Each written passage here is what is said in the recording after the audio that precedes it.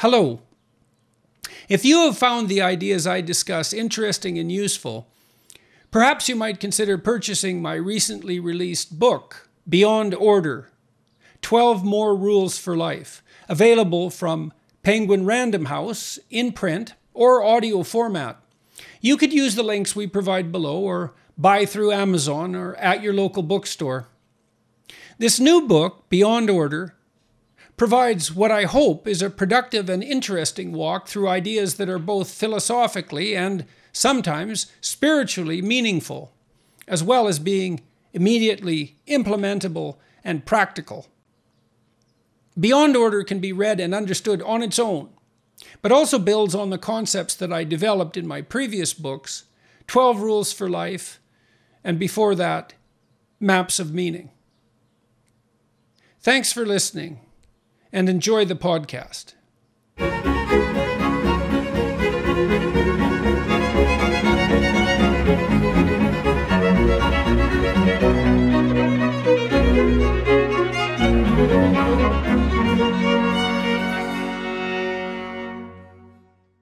I'm pleased today to be able to talk to Mr. Randall Wallace. He's an American novelist, screenwriter, director, producer, and songwriter who came to exceptional prominence above his normal prominence, let's say, by writing the screenplay for the historical drama film Braveheart in 1995. His work on that film earned him a nomination for the Academy Award for Best Original Screenplay and a Writers Guild of America Award in the same category.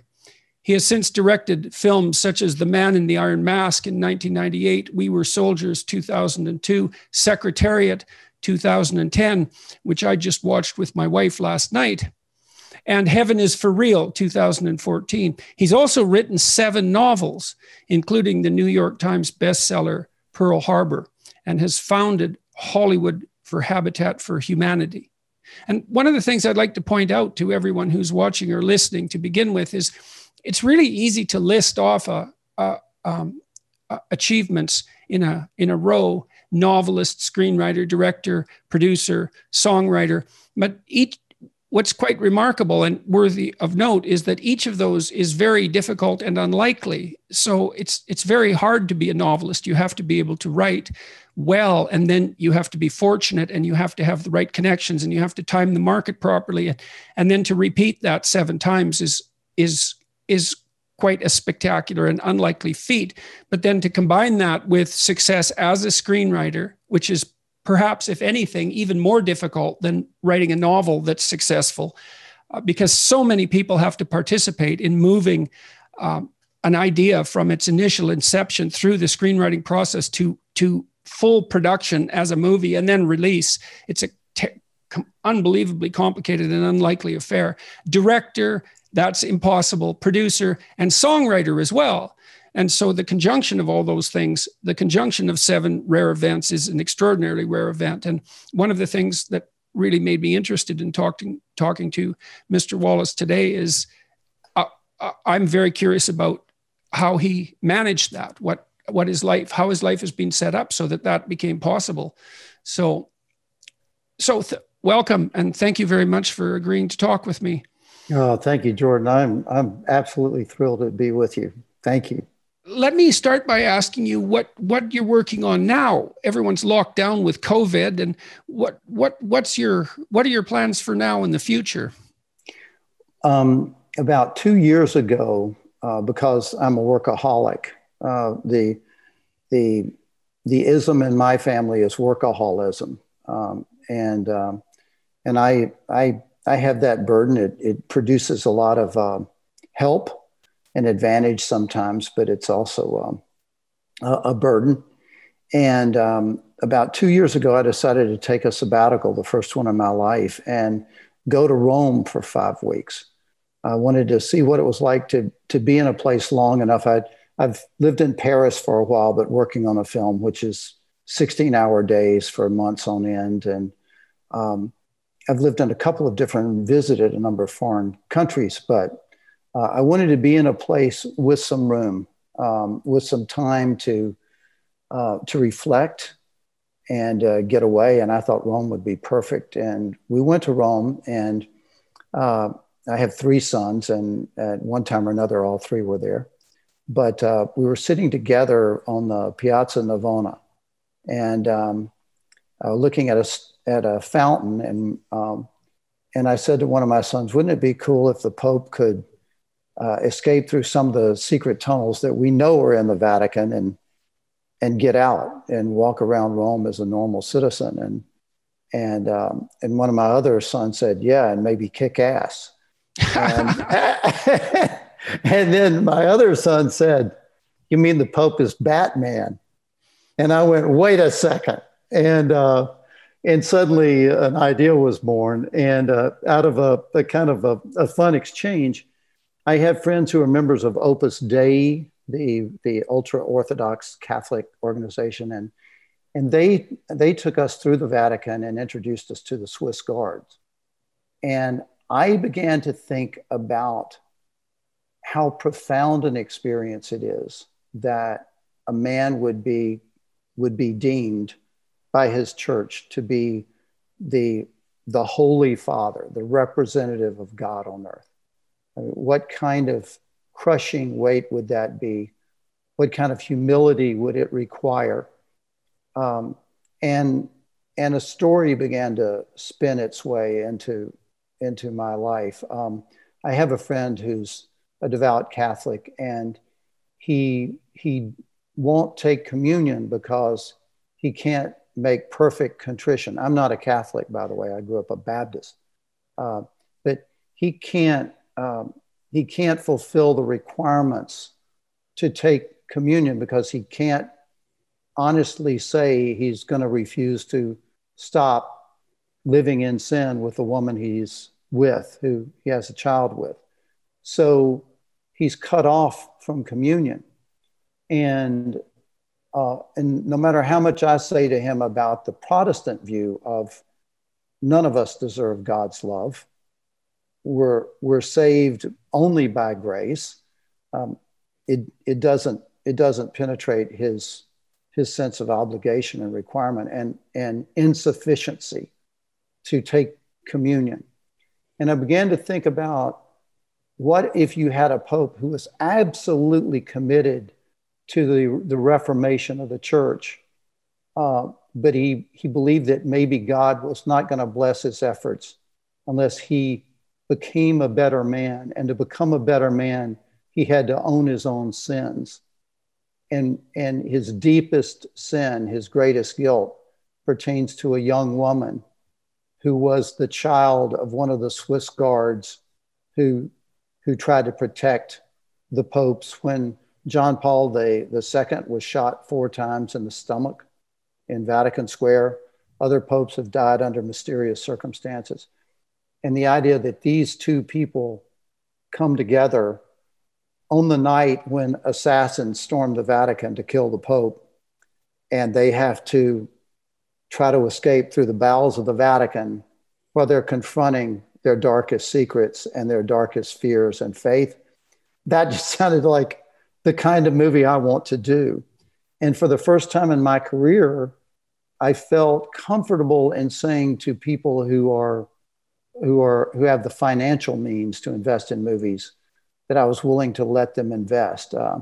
As one of my sons said, I could never let friends invest in movies because it would destroy me the sense of responsibility to get their money back to them. But in this, I had every confidence that this was the kind of movie the audience throughout the world really wants to see, the kind of theme that pertains to everyone, that it would be the classic thing we want, a hit movie that really meant something. And that's the movie I'm preparing now. Planning to shoot in Rome in September. Have an incredible team assembled. Still assembling other people to do it. But that's what's right in my sights right now.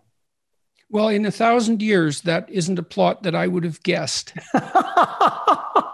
Well, Jordan, here's another thing that pertains, and it's another of the reasons I'm so enriched by your experience, by your journey, which I feel is is just starting.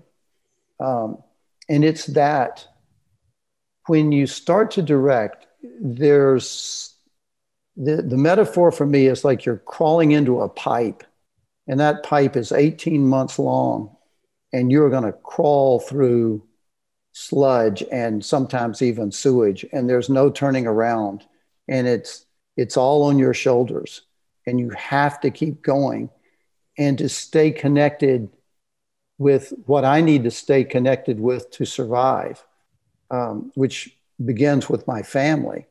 It's extremely difficult. You're in a war, you're in a battle, and I've done a number of movies about fighting, about men who lead other men in battle, and it's consuming. It's all consuming.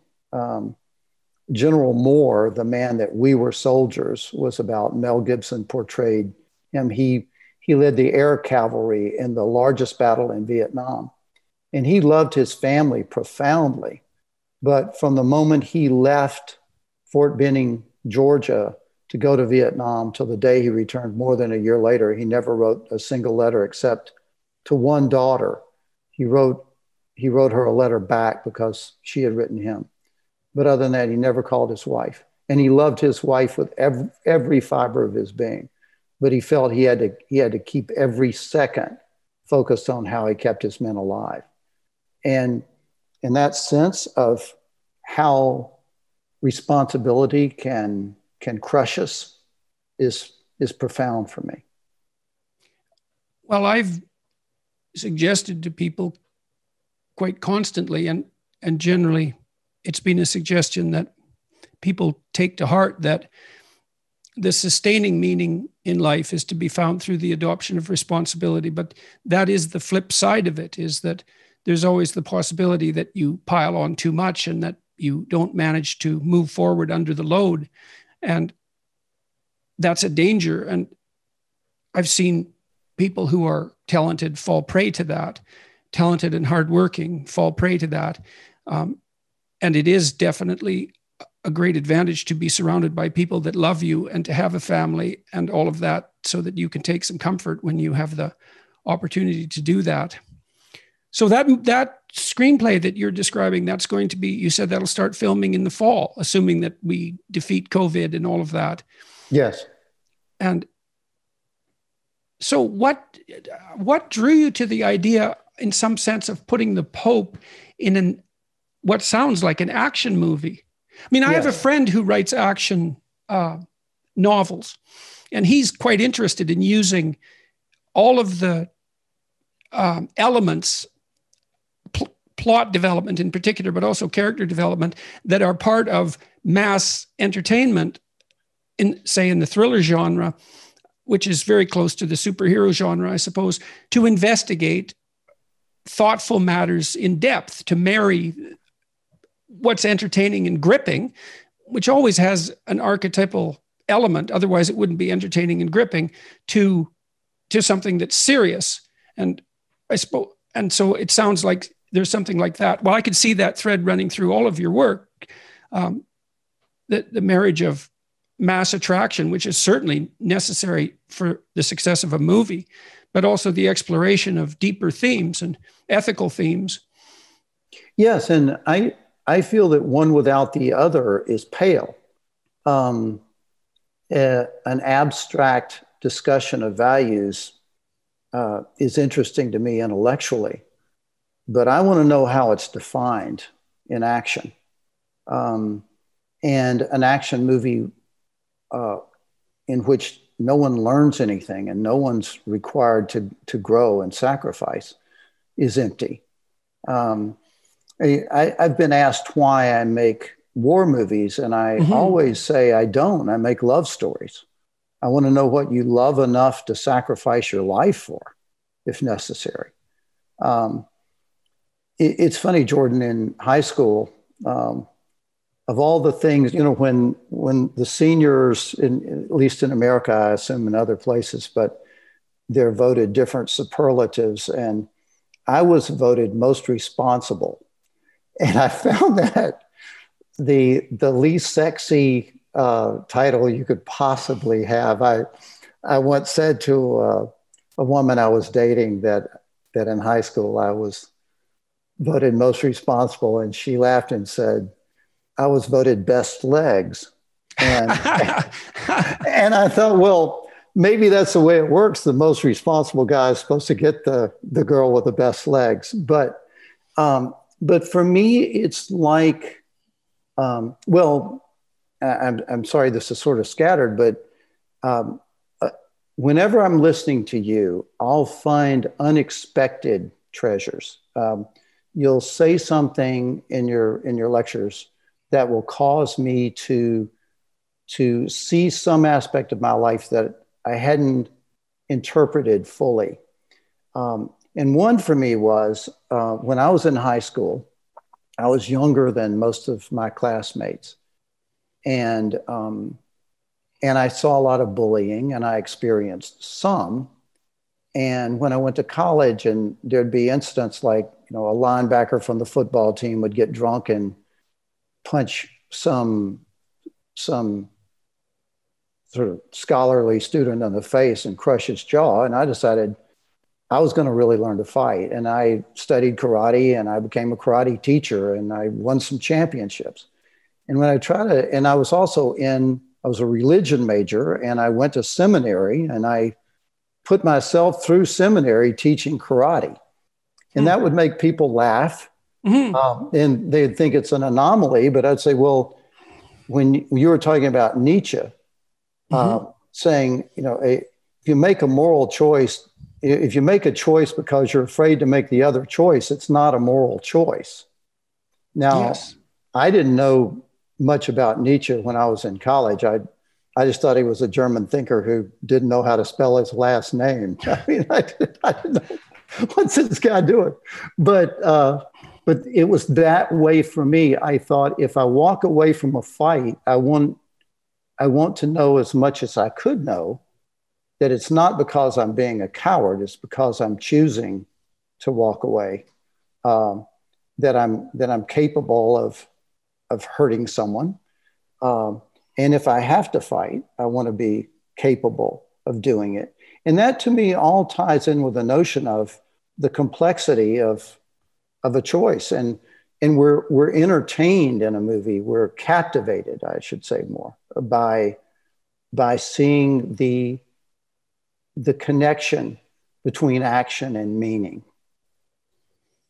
Well, meaning grounds out in action, right? Something isn't meaningful, as far as I can tell, unless it has implications for action. Yes. And or the alternative is that it has implications for perception, because something meaningful can change the way you look at something. But the consequence of that is that the framework within which you act is going to change. And so it grounds out in action. And I mean, I've always been, fascinated, I suppose, by the parallelism between Nietzsche and Dostoevsky, because they thought along very similar lines. But Dostoevsky has the advantage over Nietzsche in some sense, because he can embody his philosophy in characters. And that actually allows him to go into more depth, I would say, than Nietzsche, which is really saying something, because Nietzsche went as far down in some ways as anyone I've ever had the misfortune or pleasure to have read. But and it's so interesting how it works. In the Brothers Karamazov, Dostoevsky pits Ivan against Alyosha, and Ivan is handsome and debonair, and he's the warrior type that you just described. He's very atheistic, and he can put up a pretty good argument. He tortures his brother, who's a monastic novitiate, with stories of children locked in outhouses overnight and freezing to death. They were punished by their parents, which Dostoevsky took from a newspaper and said, I cannot possibly imagine how there could be a God who is omniscient and had all the other classic attributes of God, who could create a universe where that was allowed to happen even once. And Ivan can out-debate Alyosha consistently, but Alyosha's character is such that he wins the argument. He loses all the battles in some sense, but wins the war. And that's something you can really portray when you clothe your ideas in characters. or when the characters are even more, I think, to the point, is when the characters are so profound that they're acting out ideas that you couldn't yet make explicit. No, and that is one of the things that narrative does, is that it enables us to play out ideas that we're not yet intelligent enough to understand. And sometimes the gap between the narrative representation and the explicit understanding can be thousands and thousands of years, because we're still unwrapping. Well, we're certainly still unwrapping the Bible. We're still unwrapping Shakespeare. There's more depth there than we can understand explicitly. And so anything that uses character has that tremendous advantage. And then there's also this strange ability that some people have in spades to create fictional worlds that are of unbelievable profundity and power. And I mean, the greatest example of that in the last 30 years, in terms of sheer imaginative power, has got to be J.K. Rowling and the Harry Potter series, which, gripped the imagination of the entire planet for a decade and produced untold wealth and spread literacy everywhere as well. She had a remarkably creative imagination and something quite mysterious. And so you're fortunate enough to work at the marriage of ideas and drama. Yes, and it's really interesting when you've spoken about Dostoevsky and others in some of your lectures. I'm fascinated by him and all the Russians. I studied Russian for 4 years in college and read some of these in the original. My Russian wasn't fluent enough for me to really, I had to grind through them, but Tolstoy, Chekhov, who was a doctor, a medical doctor, as well as a writer. So that congruence of a commitment, not just in terms of literature, but that he used his profession as a doctor to also inform him as a writer. He famously said, medicine is my wife and literature is my mistress. And when I tire of one, I spend time with the other. And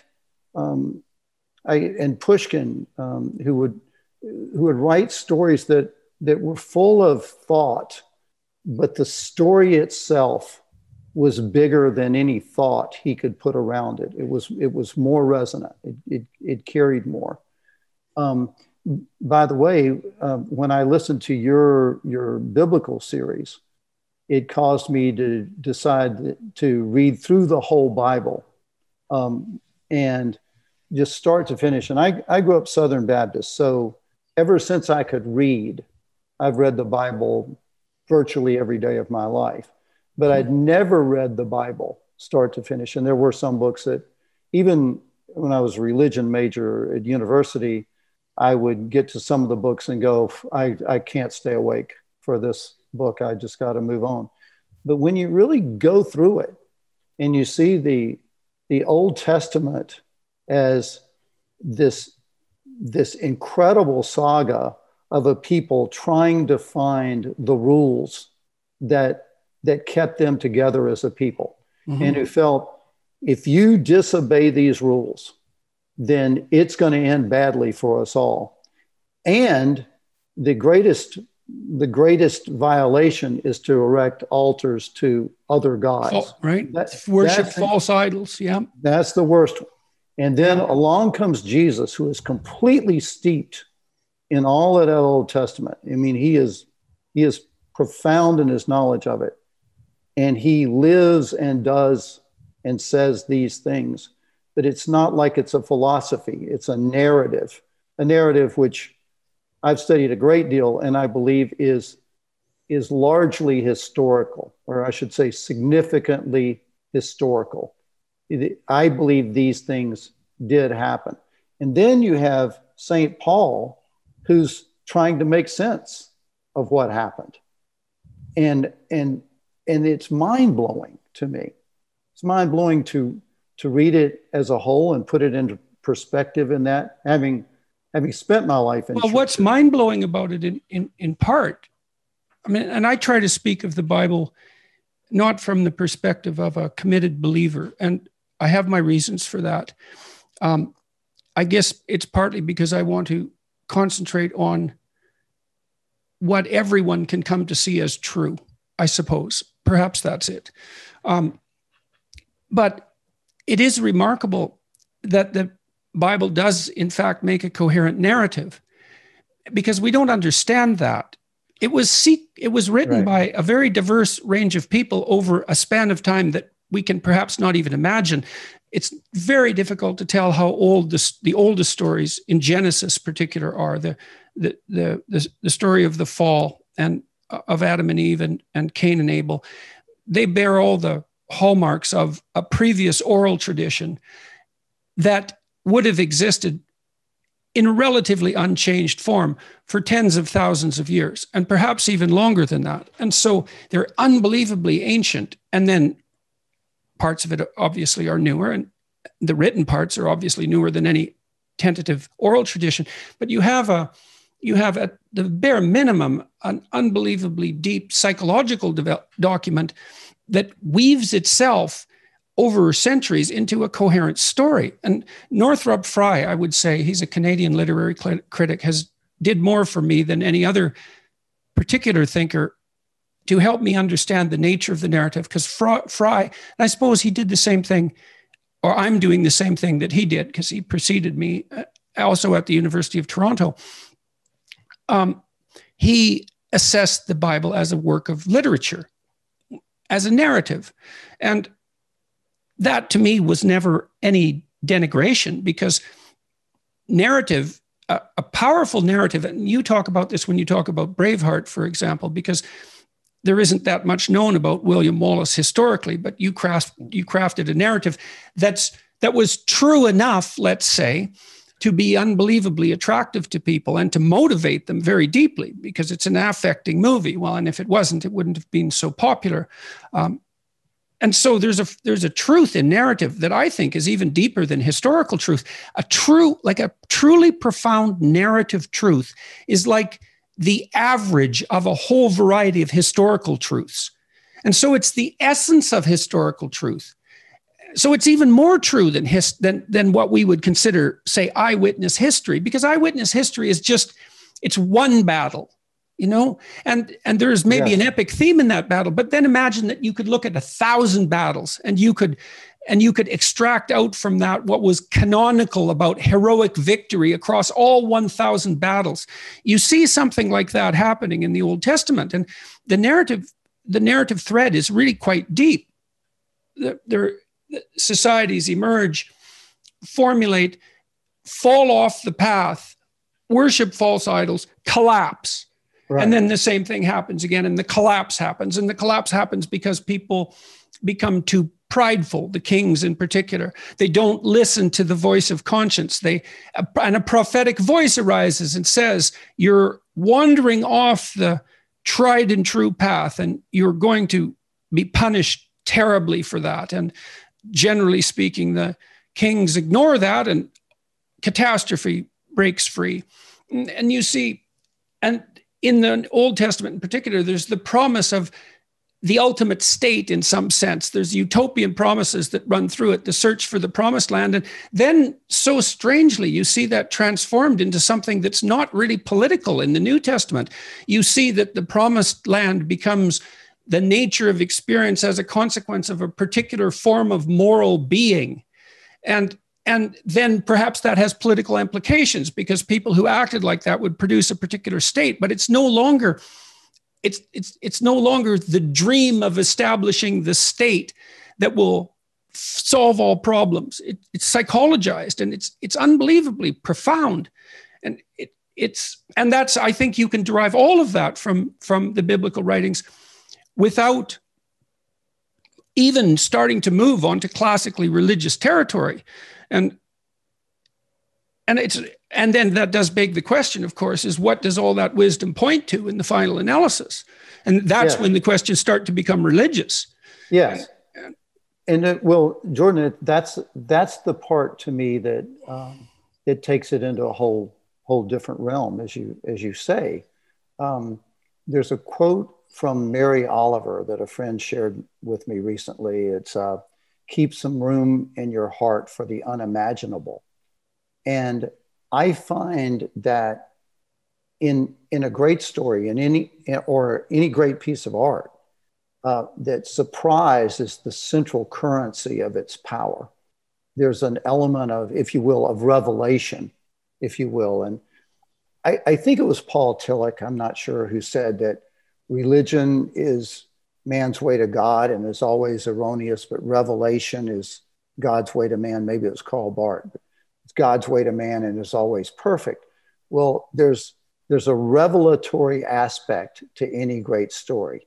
When you're telling someone a story and they didn't see coming what just happened, that's what makes them awake. That's what stabs them broad awake. In Braveheart, so many people said to me it was when the woman that William Wallace loves, when her throat is cut, that's when suddenly they knew they were not in a typical action movie.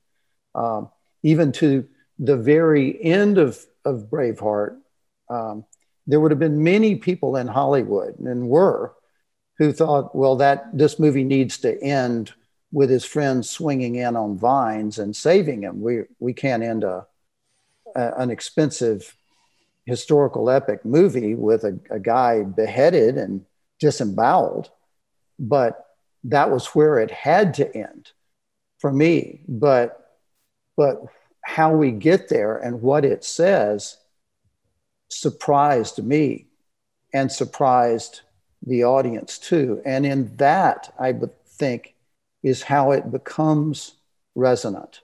I was doing a charity screening of Braveheart a few years ago for the first time in 2 decades, to sit in a theater and actually see the movie screened, not on television, but projected in a theater, and doing it for a charity in Austin, Texas. And at the end of the movie, I walked up onto the stage to do a Q&A. And the first person who stood up was a young woman in the front row, 19 years old. So she wasn't born when Braveheart had come out. And I was surprised that she stood up first. And she said, "Mr. Wallace, I don't have a question. I just want to tell you something. My fiance died 6 months ago. And before he died, he told me he wanted me to watch Braveheart so I would understand the way he loved me." And I had to stop. I couldn't go on for several minutes. It shocked me. It moved me. It surprised me. You said that you write love stories, and I guess she put her finger on that, hey? Really yes. Profoundly. And the idea that men want to be courageous. They want to be willing to sacrifice themselves for what's worth sacrificing for. And women want a man like that. Women want to, and they want to be participants in that story, in that same journey for themselves. And to me, it's narrative can give you that more than any abstract explanation of it. I mean, I don't mean to well, there's a lot to unpack in that. I want to go back to your discussion of surprise. I mean, among people who assess information theory, there's a strong association between something that's informative and something that's surprising. If you can predict it, technically speaking, it doesn't contain any information. And so information always comes in the form of surprise, technically speaking. And we are wired to attend to what's informative because that's what updates and teaches us. And so then you said revelation comes in the form of surprise. And I would say that's virtually the case by definition, isn't it? Because imagine that you're viewing a narrative through a particular lens. You're in a cognitive perceptual structure, a frame of reference that you're using to track all the actions and to make sense of them and to make predictions. And if something unexpected happens, that means that you've just learned that that frame of reference is no longer applicable to the current circumstance. And so what that really does mean is that something transcendent, at least from the perspective of that current frame of reference, has in fact occurred, because so that's a mini miracle in some sense, right? Because yes. A miracle is something that doesn't obey the laws that you're currently following. That's one way of thinking about it. And so a surprising revelation is a mini miracle, and maybe it's because of that. It's reminiscent of the fact of the miraculous, generally speaking. But I would also say the narrative does something else if it's profound too. It doesn't just surprise you. It also gives you a new frame of reference instantly within which that surprise now makes sense. And if it doesn't, then you're left unsatisfied by the movie. You think, oh, because I've seen that often, particularly in movies. It doesn't seem to happen quite so much in novels, where the director and the writer will throw a whole variety of things up in the air. And it's really compelling. And then about 3/4 of the way through the movie, you think, it'll be really something if all of that gets tied together, and then it doesn't, right? It falls flat. It doesn't end in a manner that does justice to what's been set up. So, and that's a classic narrative structure, right? There's a stable state to begin with, and then something that disrupts it and throws everything into a state of chaos temporarily, and then the establishment of a new state. And a good story definitely does that for us and guides us through that and shows us that we're the thing that does that as well. Well, like if you take an Agatha Christie movie or story, there'll be all of these clues, and then Hercule Poirot, or we have a term in screenwriting, we call it Irving the Explainer, will show up at the end of the movie to explain everything, and then it all fits together. And the Sherlock Holmes movies will often be that way too. To me, they become much less fun then. The fun is when you don't yet know the answers, but once it's explained, it no longer has any magic for me. An example would be when I was in college, and I was a singer-songwriter, and I worked with a friend who was a magician, and we would entertain at different gatherings, and he was great at sleight of hand with cards. He could do a trick right in front of your face with cards, and you'd be gobsmacked. And he would show me how he was doing it, and all of a sudden I'd go, "Oh, gee, that's just that's so simple, and how could I miss that?" And then he would do the same trick to someone else, and I would be watching the trick, and I would think, "Oh, he blew it. He slipped." He showed them they can see how it's done, and they were gobsmacked. They didn't understand how it was done, so they were amazed. But that to me is a difference about a story like, you say, the Agatha Christie, or they throw up a whole bunch of parts and they never come together. For a great story, it's one that you're left. It's vibrating in you, and you can't fully explain it. You just know it happened. I hate to keep referencing Braveheart, but I wanted to make a movie, and it was my first movie. I wanted to make a movie that would have people walk out of the theaters the way I walked out of theaters at different times in my life, and would say, my life will never be the same after what I just experienced there. I mean, that's always been what I was looked for. And that happened with Braveheart. I had a huge, tough Scot, a burly, brawling, head-butting Scot, come up to me after a screening of Braveheart and look at me with tears in his eyes and say, "I will never forget that, not ever." And I think of like a story like Tolstoy wrote a tale called The Wood Felling, or The Wood Felling Party. And it was about some Russian soldiers who were fighting, I believe they were fighting Afghan or Muslim troops in Azerbaijan or in the mountains. But they've been in this cold, forbidding place for a long, long time. They've seen all sorts of death, and they've gone out to cut wood and firewood and load it into a wagon. And a sniper hits one of them in the leg, and hits him in the body, and he's bleeding to death. And he knows he's dying, and they load him on the wood wagon to carry him back while he's still alive. But he grabs the lieutenant by the collar and says, "There are letters from my wife in my boot. Take them and send them back to my wife so she'll have them." And the officer says, yeah, I will. But the dying man knows he won't, because he's seen many men die and just pitched into shallow graves, and there's just so much death. So he says, no, take them while I'm still alive, and then I know you'll do it. So the officer gives the order, and they strip off the man's boot and cut through his pant and unwrap the wrappings around his leg that he's done to keep warm. And there are the letters. But what the officer sees for the first time in months and months, maybe years, is the bare flesh of a man's leg, this white, sunless flesh. And it's that reminds him that this is a human being. And Tolstoy says he was struck with a terrible dread of the loss of life. And I thought, even I remember I was 18 when I read that this is what an artist does.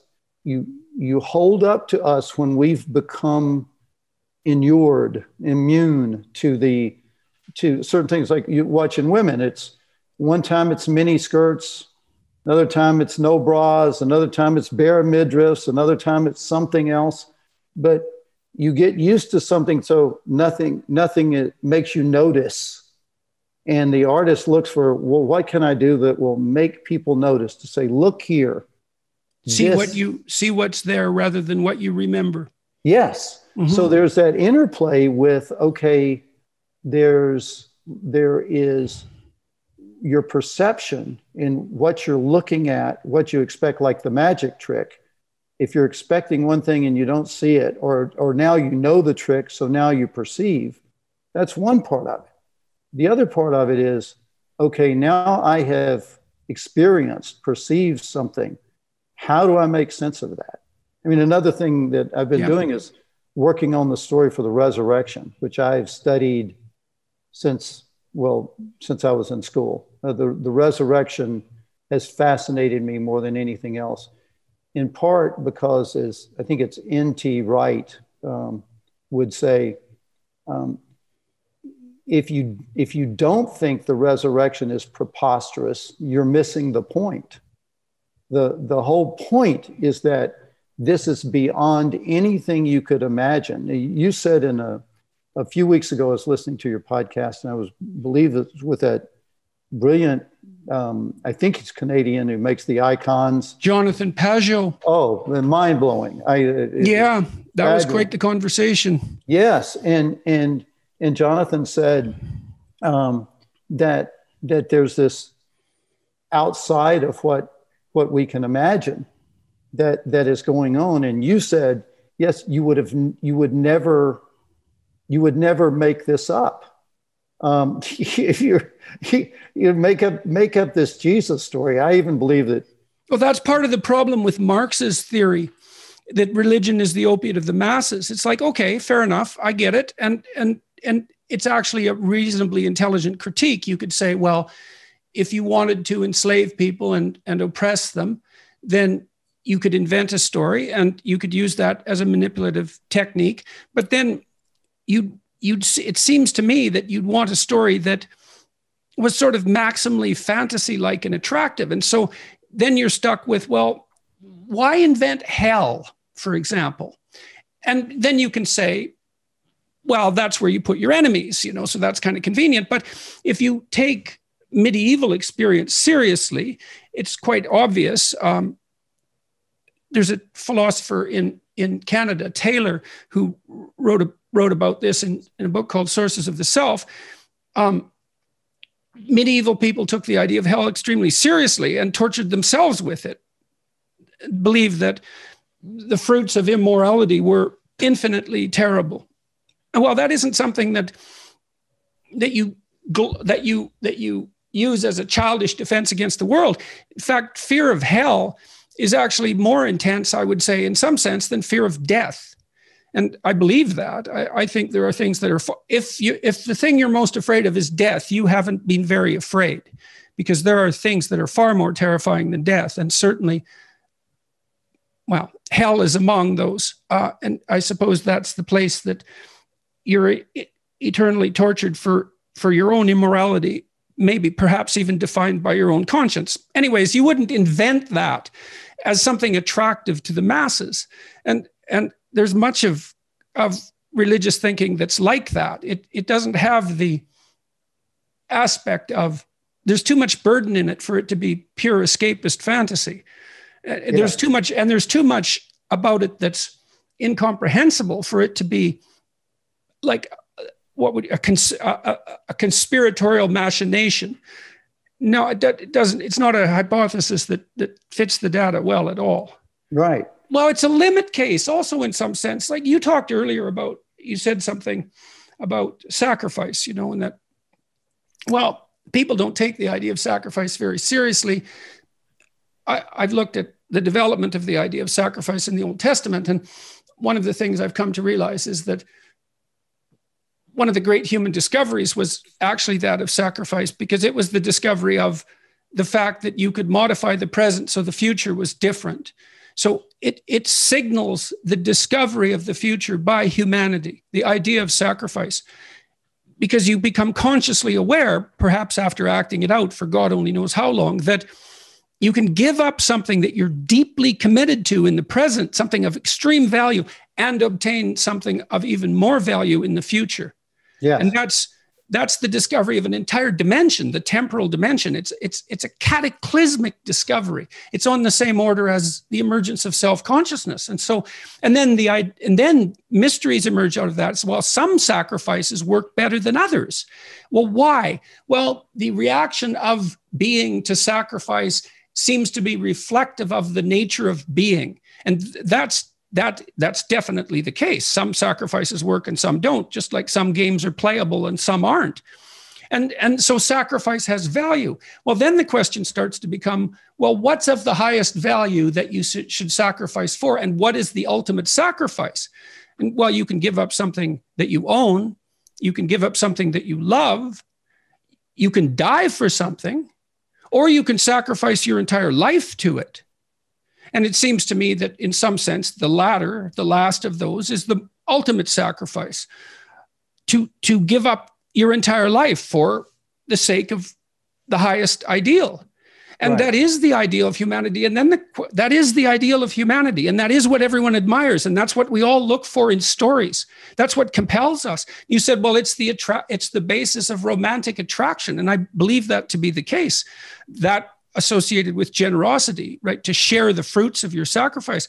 And the question arises, well, what is the ultimate sacrifice and what would be the consequences of that? And that's obviously what's being investigated, let's say, in our religious thinking. In the New Testament, there's no doubt that that's what's being investigated. Is there a cosmic significance to the idea of sacrifice? And I agree with that completely. And I believe that's what is at play when you're making the sacrifice. There's this other element of faith in it. Like the person making the sacrifice is, instead of it just being a negotiation, central to the sacrifice, it seems to me, is a transforming commitment. That the person is being transformed, and what he is giving is transforming. It's like one of the most commonly quoted lines from Braveheart is, "Every man dies, not every man really lives." And I didn't, by the way, it's pet peeve of mine, another line from Braveheart, besides just the scream of freedom that people do, that comes from the film, but is, "They may take our lives, but they'll never take our freedom." And that quote is on the wall of the United States Air Force Academy, but under it is the name William Wallace, although William Wallace never said that. And I keep wanting to write the English department there and say, "Hey, listen, guys." But where that quote came from was me thinking, okay, is it ego? Is it pride? Is it stubbornness that keeps William Wallace in the dungeon, refusing to submit to the king, refusing to ask the king for mercy and maybe buy time in his life so he can survive a while longer? And the queen, the future queen, comes to him with that offer. And then she says, you'll die, it'll be terrible. After he has said, if I submit to him, if I cry out for mercy, then everything that is me is dead already. And she says, you'll die, it'll be awful. And I was thinking, well, what can he answer to that? And that was, every man dies. Not every man really lives. And it became that, and in thinking of, say, Jesus at Golgotha, that if you took a snapshot at Golgotha on the day Jesus was crucified and you said, who's the victor in this picture? You probably wouldn't be inclined to say the guy on the middle cross. But you might, if you stared at the picture long enough. You actually might see it. Human beings may recognize that this one here in this way was doing something beyond all understanding. And to me, writing a story isn't just me going, what will surprise the audience? It's, I am being surprised by the story as it's coming through to me. The most notable part of that in Braveheart was I reached the end of the story, and I can see this clearly now, although it was more than 25 years ago. The axe is falling toward William Wallace's throat.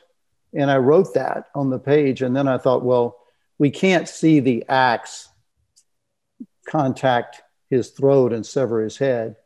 What do we see now? And then I thought, well, what about to look at this from the point of view of him? When he knows he has fractions of a second to live, what would he look for? Where would he turn his eyes? Would he look at the axe? What would he do? And he would know that his friends were there. So I wrote, in the last instant of his life, William Wallace turns his eyes to his friends, who were Stephen and Hamish.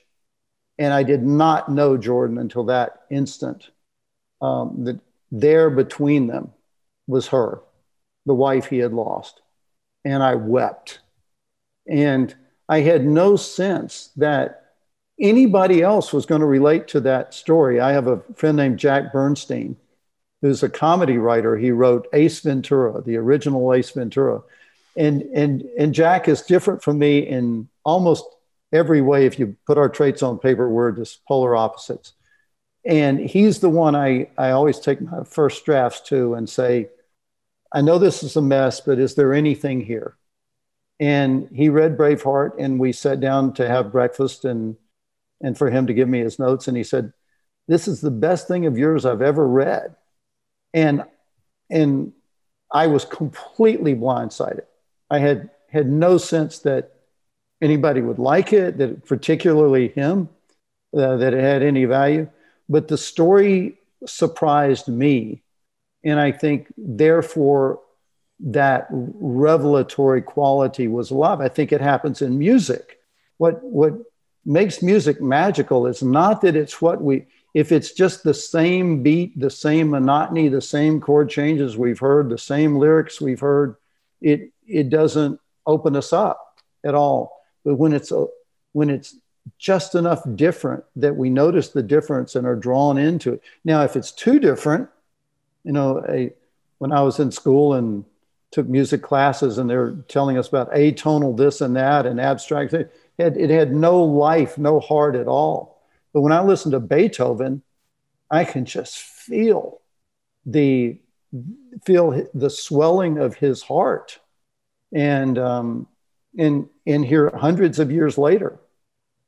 Yes, well, you hear something great and you follow it, and then there's a move of genius, and out of that greatness comes something that's even greater. And you're so satisfied by that because you can see what's greater emerge from what's great, but you can also see that that's characteristic of humanity. You're participating in that.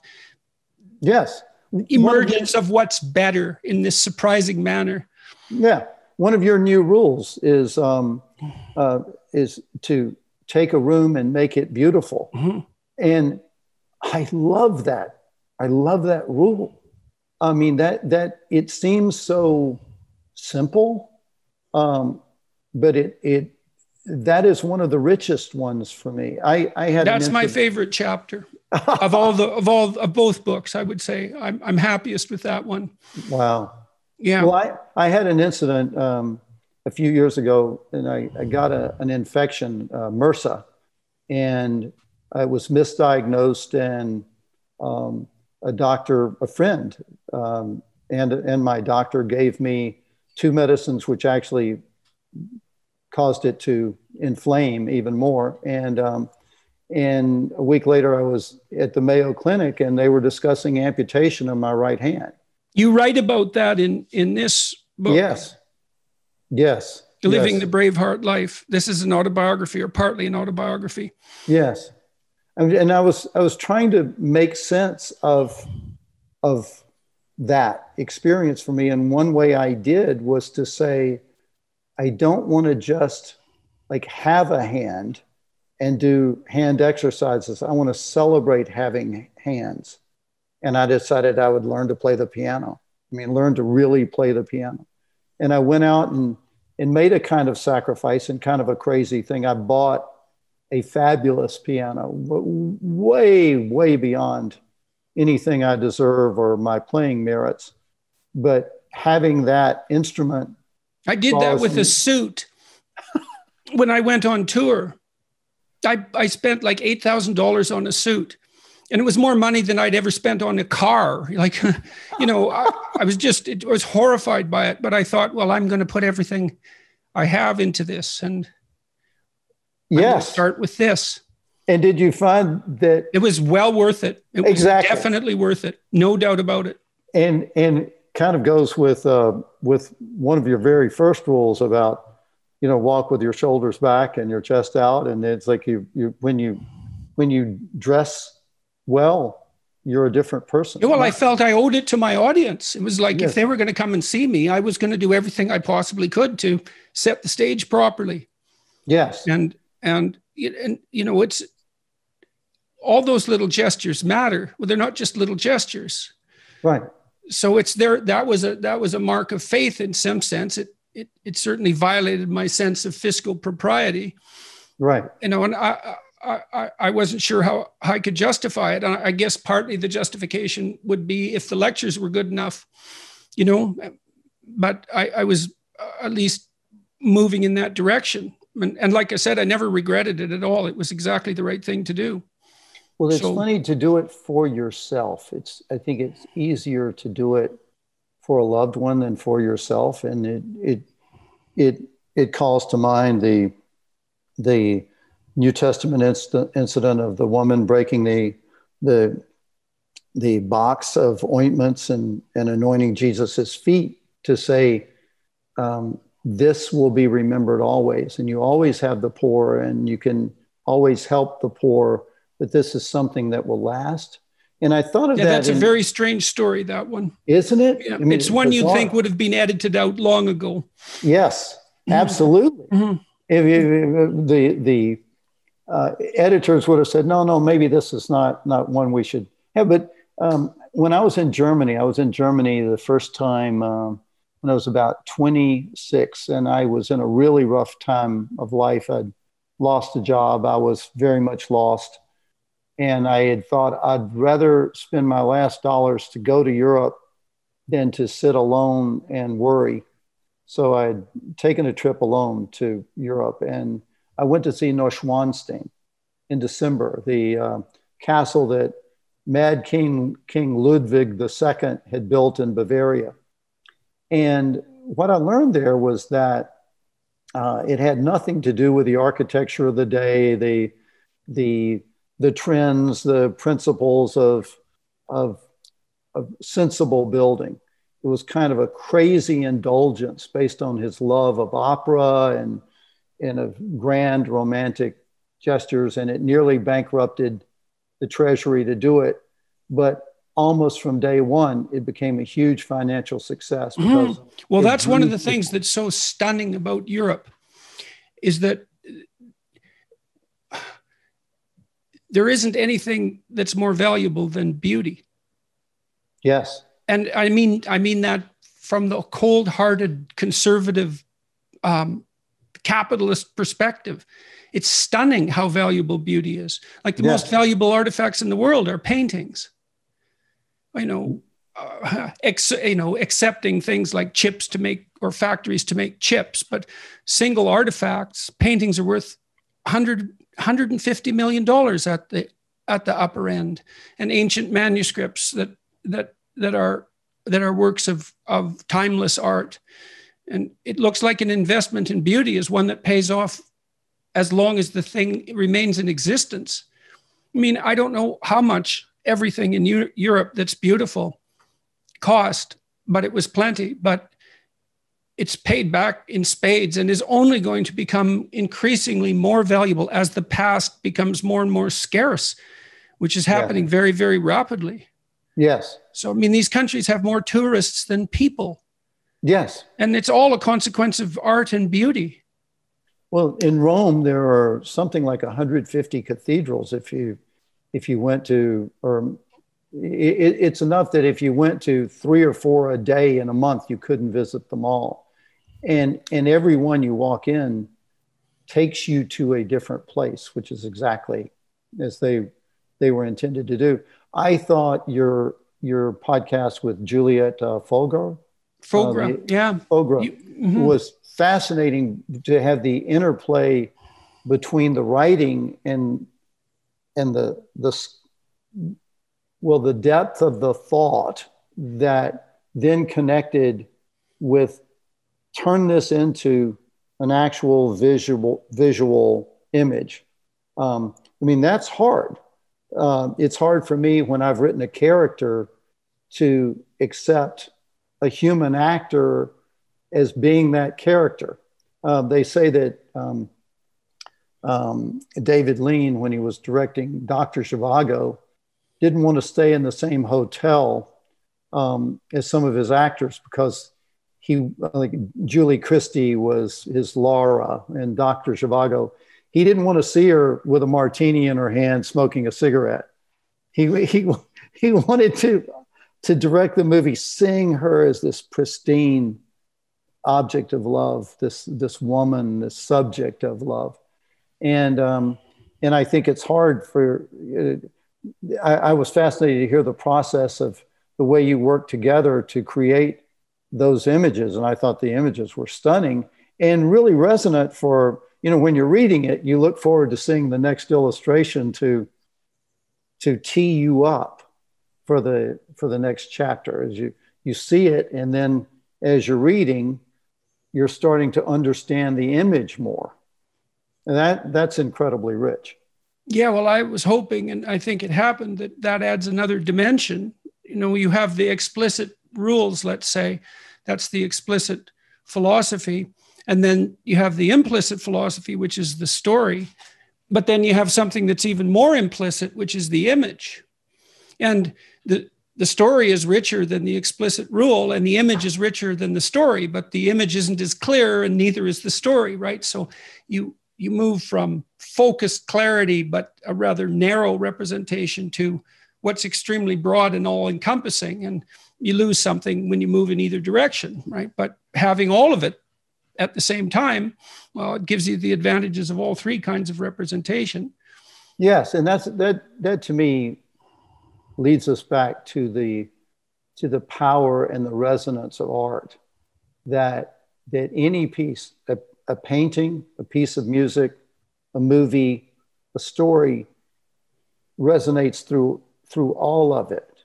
When I was a child, my father, who was extremely frugal, but he loved music, and I guess he got a deal on one of the first stereo sets. It was a huge thing. Speakers were separated and had a turntable. And he bought a collection of classical records because they were basically giving it away. Nobody wanted it in Memphis, Tennessee. And he brought those records home. And one one side of one LP was the 1812 Overture. And I would turn that on and turn the volume up as loud until my mother would scream at me, and just be caught up in that. I could see the battle. I could see the armies moving. I could feel the winter. I could, here's Napoleon's coming, and the cannons are going, and the Russians are fighting back. And it had dimensions beyond the simple things of notes and what was audible. And I think that's a big part of the uniqueness of your work. There's one thing, and I'm sorry if this sounds like a fan club, but when I heard you speaking in the last several podcasts and read the preface of your new book, and to look at all you've been through lately, it really spoke to me about what is required if you're going to go do something different. If you're going to bring in, if you just kept your mouth shut about anything outside of your own area, of course, you were, in Toronto, you were speaking about it. It didn't feel like it was outside your own area to say, wait a second, you're asking me to violate some things that I think are violations. You could have just been a good boy and sat in your seat. I could have been a good boy and tried to write an action adventure movie set in the present day and not write something crazy like something about somebody that was beheaded and disemboweled 700 years ago. Or this upcoming movie about the Pope. Yeah, it's going to set some people's hair on fire, no doubt. And I there's a part of me, well, I hope it's important enough to do that.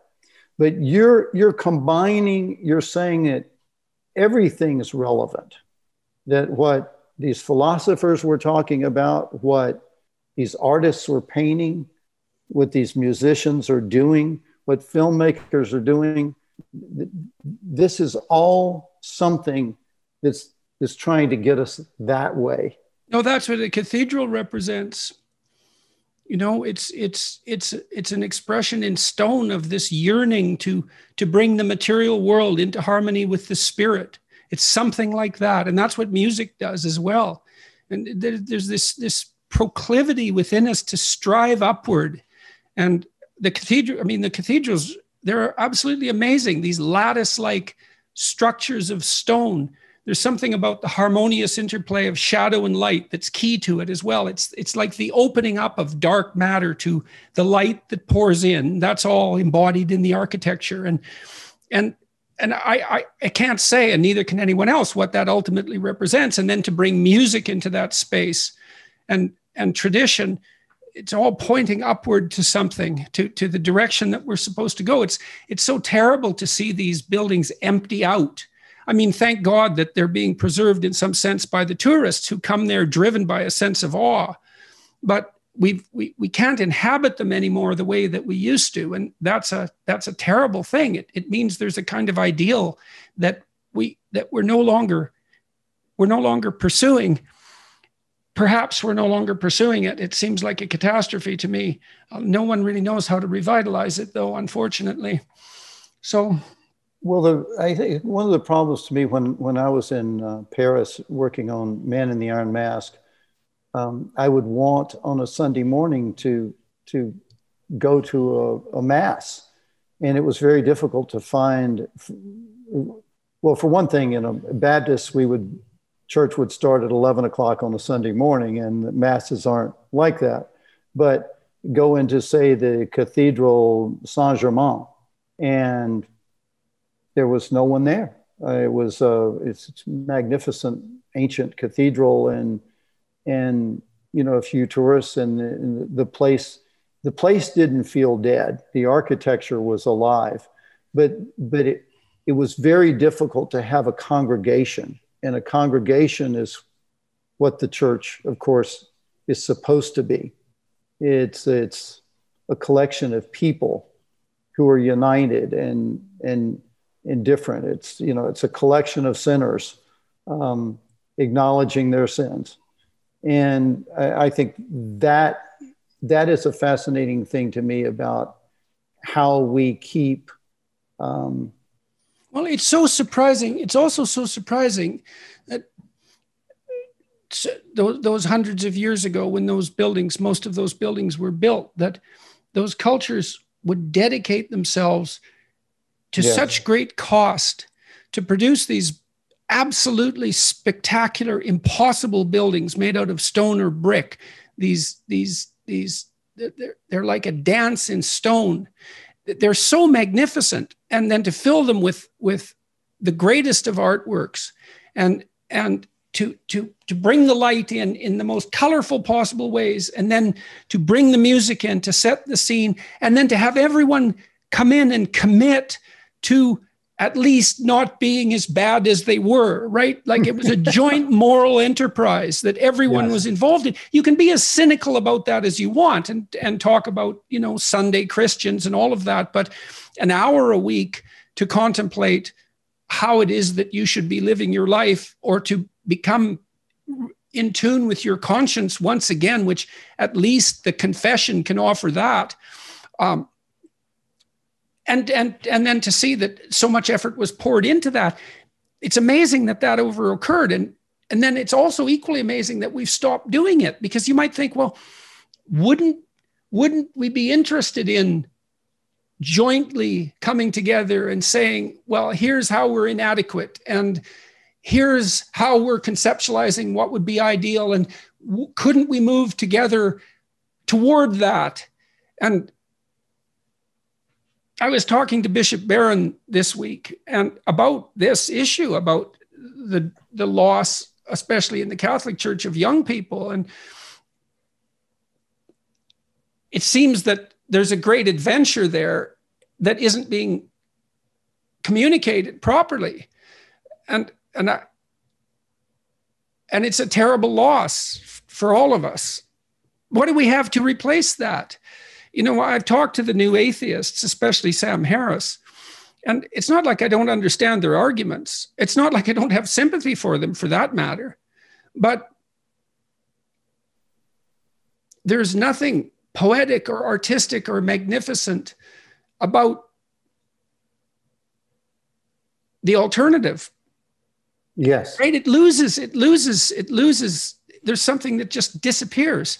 It's that artistic ineffability. There's no obvious room for that in the Enlightenment worldview. I'm an admirer of Steven Pinker, for example, and he falls into the Enlightenment rationalist camp. And in his book, The Language Instinct, he talks a little bit at the end about culture, philosophy, music, art, and all of that, religion, even for that matter, to some degree, but it's like a throwaway chapter at the end. Whereas by my way of looking, that's the whole book, all of that artistic endeavor, and that shades into the religious endeavor. And that's not some side effect of human cognitive development. Quite the contrary, it's the central feature. And I agree. Well, Jordan, when you were speaking with Julia, the most recent podcast I heard, it reminded me, her description of her life reminded me of an experience I had in Russia. I was in St. Petersburg, and we were doing a scout for a film I wrote called Love and Honor, based on a novel that I wrote. And we were finished with the scout. We had seen everything that we were scheduled to see. And this young woman who was in her early 30s, a Russian woman, asked if there was anything else we'd like to see because we had some time. And I said, well, I'd love to see some of your churches. And she got this quizzical look on her face. She was surprised that, I don't know, a Hollywood director would ask that. And she said, well, I'll take you to my church. And I said, you've got a church? And she said, oh, yes, I'm Christian. And I said, but you grew up when that was discouraged, even almost illegal. Are your parents Christian? And she said, no. Their mother's a confirmed atheist. Her her father was baptized as a child, but he's also an atheist. And so I said, well, how did you become Christian? And she said, there was no beauty. I was a young girl walking around and nothing was beautiful. And one day I passed the church and I could see candlelight in it and heard music coming out. And I went in and I kept going and I kept going and I became a Christian. And that to me says so much.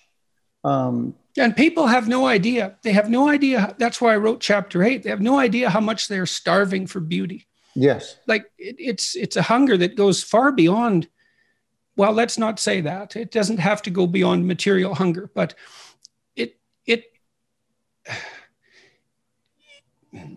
no matter how well fed you are, without some relationship to beauty, there's too much suffering in the world for it to be viable. It's right. It's along with truth, it's the antidote to suffering. It's not optional. Right. It's crucial. And you can tell that by its economic value. For those who are hard-headed, it's like you can't point to anything with more economic value. Period. The end. And so, well, some weeks back when you were, I felt, really working your way back, that work and engagement in your calling is helping to heal and sustain you. You said something along the lines of that you wondered why in the Christian community and religious community, the people were telling you that your work means so much. You know, why it's somewhat overwhelming to realize that so many people are drawing from you. And I think I can tell you. It is completely. It is. Well, today I was sitting on a bench with my friend who walks with me, and this kid came up to me and he said, apologies for interrupting you, but I was listening to your podcast while I was walking down the street and I saw you here. He said, and he started to tear up right away. He said, 5 years ago, I was suicidal. And I've been listening to your lectures on a regular basis. He said an hour and a half a day, which seems like an overdose to me. He said he's invented prosthetic limbs and has helped all sorts of disabled people and is on his way to MIT. It's like just a random meeting on the street, you know? Yes. Yes. And thank God for that. It's too much. Yes, of course it is. But I tell you, and like, I know you like to understand, you know, that's there's something else you said a couple of weeks back about, I want to understand why. I want to understand why this story makes sense. And I do too. But the what of it all, that to me gets at the why of it all. But the what of it all is that you speak to people like me and like others who know this experience of more, who know what it is to stand in awe, to feel the awe of a moment, and you combine all the different elements of perspective, of thought, of experience, and you validate or endorse that people who choose faith and who see courage and sacrifice as crucial divine values are not idiots. I think that's. And it's no accident that crucial and cross are the same thing. Yes, exactly. And you know, we go through this thing of, well, you're choosing an opiate. And to me, it's like, well, the alternative is not attractive too.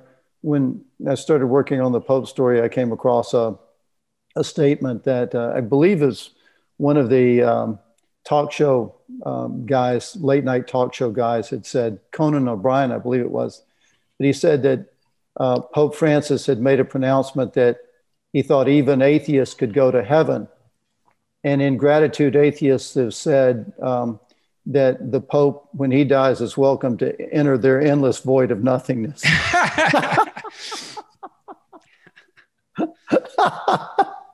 So, well, that the problem with that worldview is, in some sense, that endless void of nothingness confronts us right here and now. Yes, exactly. That I try to tell people I'm not so much concerned about life after death as life after birth. Jesus said, "Come that you can have life and have it more abundantly." And I'm not trying in a movie to espouse my particular dogma. I don't believe in my own dogma. My own dogma is limited, and I'm not trying to think that. When I was in school and I'd study systematic theologians, and I remember asking my mentor, who was the head of the department, what is really the point? What are they trying to do? And he said, well, they're trying to have a system of understanding that holds up from every angle. Mm-hmm. I thought, but well, how's that working out for them? Because ultimately you get into, do you have faith or not? When I write a story, it's I've got to jump in and trust. And I don't know where they'll lead, but I know that to not jump in is death. And so for me, it's like the Old Testament says, I set before you life and death. Choose life. And that to me is what I hope my work's about. And I'm damn sure it's what your work's about. I want to talk about your life as Sure. well, because I'm very curious to see how these things are managed. So you grew up in Tennessee, is that correct? Yes. Yes. And so let's start there and tell me. And you worked with an animal show in Florida? Oh, in Nashville. So in Nashville. So yeah, my father was from Lizard Lick, Tennessee, and the men in my father's family are Alton, Elton, Dalton, Lyman, Gleeman, Herman, Thurman, and Clyde. Thurman was It sounds like a group of names from Lizard Lick. Yeah, from Lizard Lick. And by the way, brilliant people. My father's cousin, Gleeman, was Werner von Braun's right-hand man at the Redstone Arsenal in Huntsville, Alabama. He was a genius mechanical engineer building the rockets. And there wasn't a whole lot of education in the previous generation of his family, but they were brilliant men. And my mother skipped 2 grades in school and dreamed of being a writer, but she didn't tell me that until I was grown. My grandmother had a country store, one-room country store made of wood that my grandfather had salvaged from the wreck of a Tennessee riverboat. And I sat in the back of that store on a desk I'd fashioned out of sacks of pig feed and wrote my first story. And I just always loved to write. When the other kids would groan, when the teacher would say, okay, we're going to free write a passage, write a theme, write a story. And how did your parents respond to that interest of yours, that interest in writing? Well, so my parents, my mother was the artist. My father loved singing, but he was extremely practical. He had worked full-time since he was 14 years old while going to school.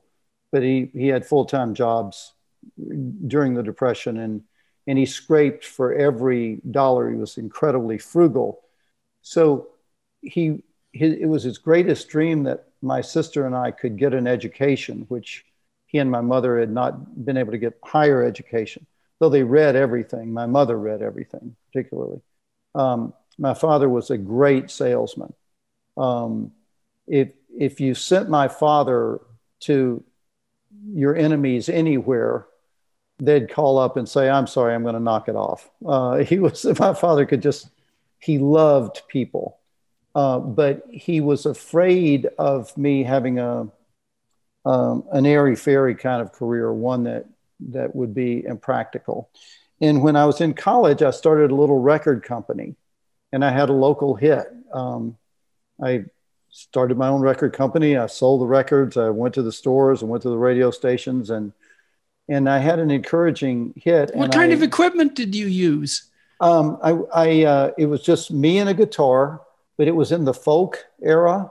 Uh-huh. And I found a studio I went to school at Duke in Durham, North Carolina, and there was a studio in Greensboro and one in Winston-Salem. So I'd make the drive over there and make a recording, save my money and have a 3-hour session and make a couple of sides of a record and put it out. And I met Chris Christopherson, who is absolute genius songwriter, wrote Me and Bobby McGee and many others. And he was a Rhodes Scholar and an airborne ranger and a boxer. And he was the kind of Renaissance manly man that I aspired to be, that I related to. And he came to Duke for a concert, and I got to meet him backstage, and I told him how much I loved writing and singing. And he said, "Man, you've got to go to Nashville." And he was thoroughly drunk at the time, but and I thought, okay, and he didn't know me at all, but I seized on that advice, and I heard about a theme park opening up called Opryland, and they were looking for summer workers. And I went over and auditioned, and I did a comedy song that I'd written as a kind of a parody of a country song. Tammy Wynette had a hit about a couple who spell things so their children don't understand what's going on. And it was called Divorce. I remember that. Yeah. All right. So yeah, you're from an area that they had country music. Oh, yes, definitely. Well, so I wrote a song called Me and the DOG. And they offered me a permanent job as manager of animal shows. And I had a piano playing pig named Pigarachi. And I had a duck that played the drum, and I named him Bert Backquack. And had 8,000 people a day see that show. And I put it together. I hesitate to ask what the pig could play. The piano. He would play Happy Birthday. But the way we had it work, there was a sequencer. It was the early days of the Moog synthesizer. And we had a sequencer so that wherever he hit on the keyboard or rooted, and I put a little sparkly bow tie on him, and he had a white chest and a black main body and white hooves. So he looked like he was in a tuxedo. See, this is one of the differences between Canada and the United States. That sort of thing happens in the United States. That would never happen here. Oh, it was awesome. It was. Yes, it was awesome. And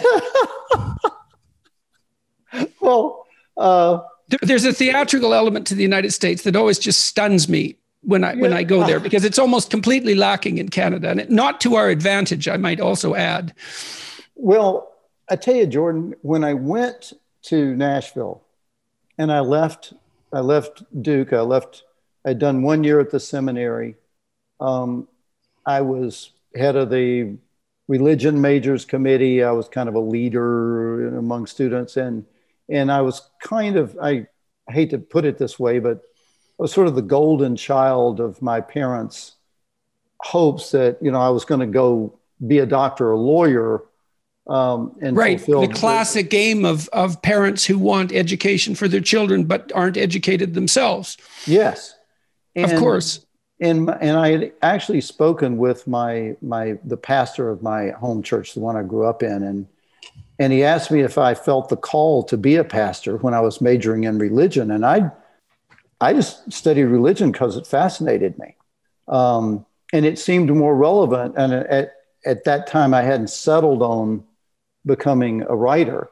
And what year were you in university? When was this? What year? I graduated in 71. I was in seminary until 72. So you were studying religion right at the height of the hippie era, essentially. Oh yeah, absolutely. And did you have hippie leanings, or were you button down conservative type at that point? Well, I would say I was more conservative, but school was a time for me to try to be open. Like when you talk about the personality traits of openness. Yeah, well, you're very open. So, well, I hope I am. Well, it shows. You wouldn't be driven to create that way, and you wouldn't have attained this level of success across these multiple disciplines and the diverse range of your activities. That's all emblematic of high levels of trait openness. Right? So multiple interests, interest in philosophy, interest in fiction, interest in art, the capacity for aesthetic experience, all of that is deeply biologically rooted, all of that. It's a really fundamental trait. Huh. Well, the reason I wonder about the various interplays of my traits is that at that time, I was also considering going into the Marine Corps and being a platoon leader in Vietnam, which is Are you an orderly person? Yes. Oh, yes. Yeah. Okay. And a hard worker. You said that right at the beginning. So you're very high in conscientiousness. Yes. That's orderliness and industriousness, and very high in openness. And that makes you a complex personality, because openness tilts people towards liberalism and radicalism, but conscientiousness tilts them towards traditionalism and conservatism. And so you have to marry those two opposites. Right. Rare combination of traits. Like the extreme levels in any traits are rare, but if you take the extremes of two traits and bring them together, that's particularly rare. And conscientiousness and openness fight to some degree, because if you're creative, you like to break things, but if you're orderly, you don't really like the mess. Yes, absolutely. And in fact, Jordan, I think that conflict within me has been the source of a lot of distress and depression. I started to get depressed when I was in Nashville.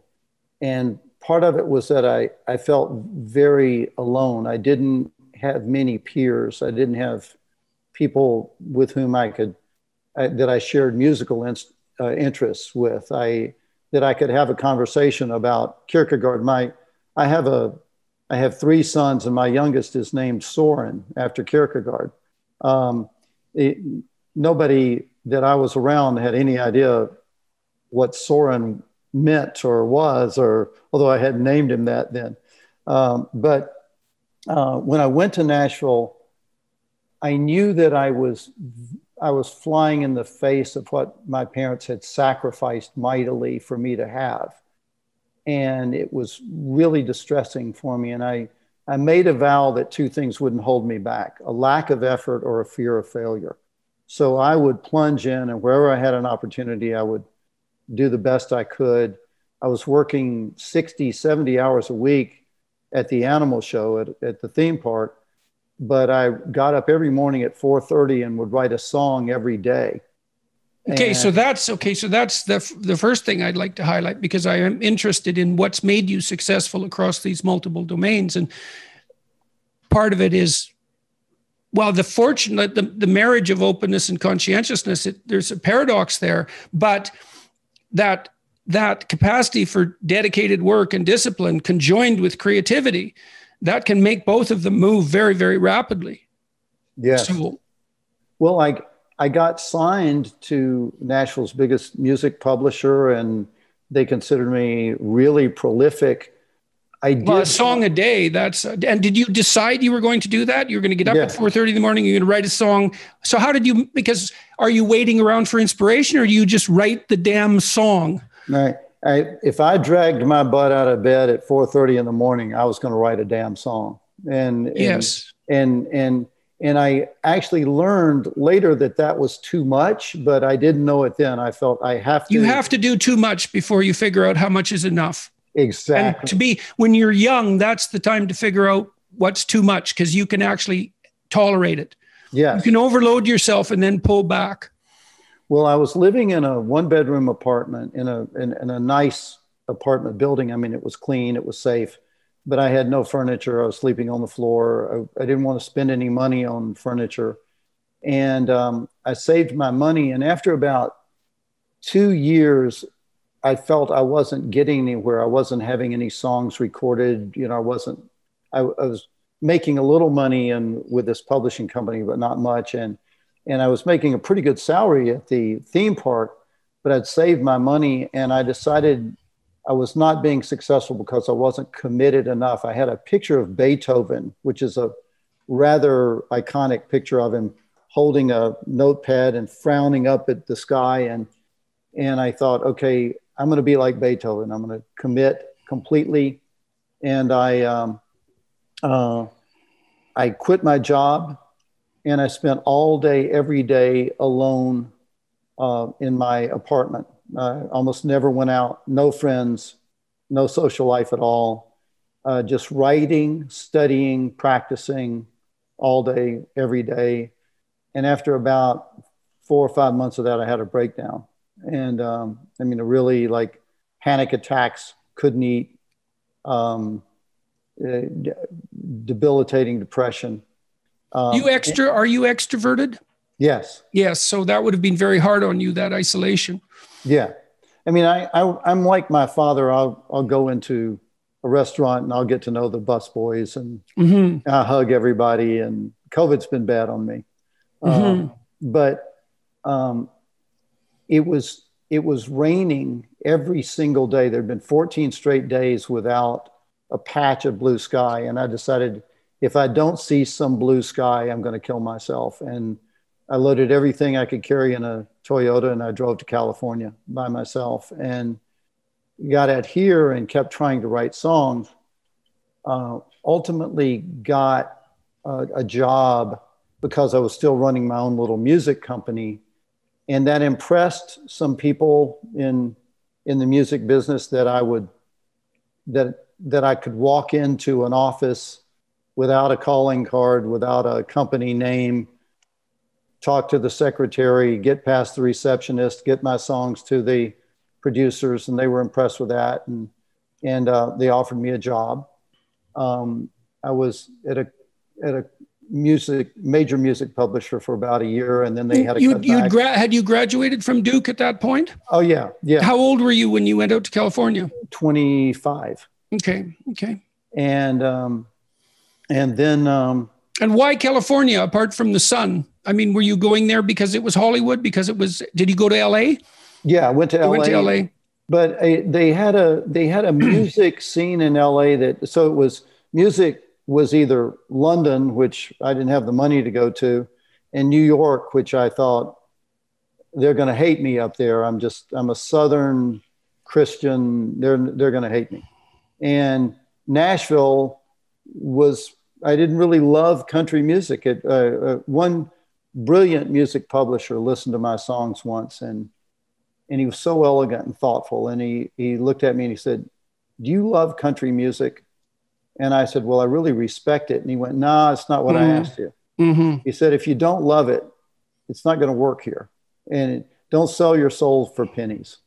And I thought, well, LA is the only place where that the kind of music that I seem to like, besides London, is happening, and I'll go out and try it out there. And what did you like at that point? Who were you listening to? Guys like Cat Stevens. I thought he was an incredible blend of surprising music and ethereal, powerful lyrics. I also loved Neil Diamond, who to a lot of my friends seemed real cheesy, but I thought. Do you know the Taproot Manuscript? Oh gosh, that's a great album. That was my favorite album ever. That's head and shoulders above anything else he ever made. And it's arranged so brilliantly. It's got one pop song on it, which really doesn't belong. But the rest of it's really quite brilliant. Suleiman is just incredible. And it works very well as an album, as a totality. It's great. My wife loved that when she was a kid, grade 5. And I listened to it through her. And I've listened to it, from time to time ever since. It's brilliantly arranged too. And which is quite striking. Absolutely. That was my favorite album ever, probably. Cool. And, well, lots of people who are watching this won't have heard of that. So I would, regardless of your opinion of Neil Diamond, you should listen to Taproot Manuscript, because yes, he did a lot of things in there that Paul Simon did about 20 years later, yes, bringing in the African music and so brilliantly. It was very creative, that album. Absolutely. And so, well, that's so cool that's your favorite album. That's who else? So Cat Stevens. So you like those were very melodic, very lyric based. Who else were you listening to? Van Morrison. I really loved Van Morrison, and of course I like the Beatles, but I really like the Rolling Stones too, and I thought they were not underrated. How could you say they were underrated? But like, if you listen to Sympathy for the Devil and the line, I rode a tank in the general's rank when the blitzkrieg raged and the body stank. Yeah, and that's a killer song. That I defy anybody. Show me a lyricist that writes with more power than that. Yeah, he was somewhere else when he wrote that. That's a pretty dark song. But it's a great song. I wasn't in a band, and I wasn't. It felt that I was trying to get my arms around too much. That I didn't know how to go from sitting in I lived in Los Angeles. I lived in an attic over a garage. It was built in. It was nicely built in, but I'm 6'2". I could only stand upright in the very center of the apartment because the roof was so slanted. And but I had a piano, and I worked all day and on songs, but I wasn't having any success then. And I met a woman who became my wife, and her father was absolutely brilliant. He had been a prisoner of war in World War II. He was a bombardier navigator, and he was shot down in 1942 or early 43. So he was a prisoner of war for a couple of years, Stalag Luft 3. And he'd written a screenplay about his experiences. He was close friends with William Peter Blatty. They had worked Exorcist. Yes. And Blatty was also a genius. And they had worked as an intelligence unit, counterintelligence unit during the Korean War. And they were friends. And Blatty's success with Exorcist kind of inspired my father-in-law. And he'd written a screenplay, and I'd never seen one. And when I picked it up, it was on her coffee table. And the form lit me up, Jordan, because it didn't have the sort of pompous nature of so much modern fiction when the writer's trying to show off his knowledge. It had, there was an essential nature, like when you talk about how to write and all the editing to get down to the essence.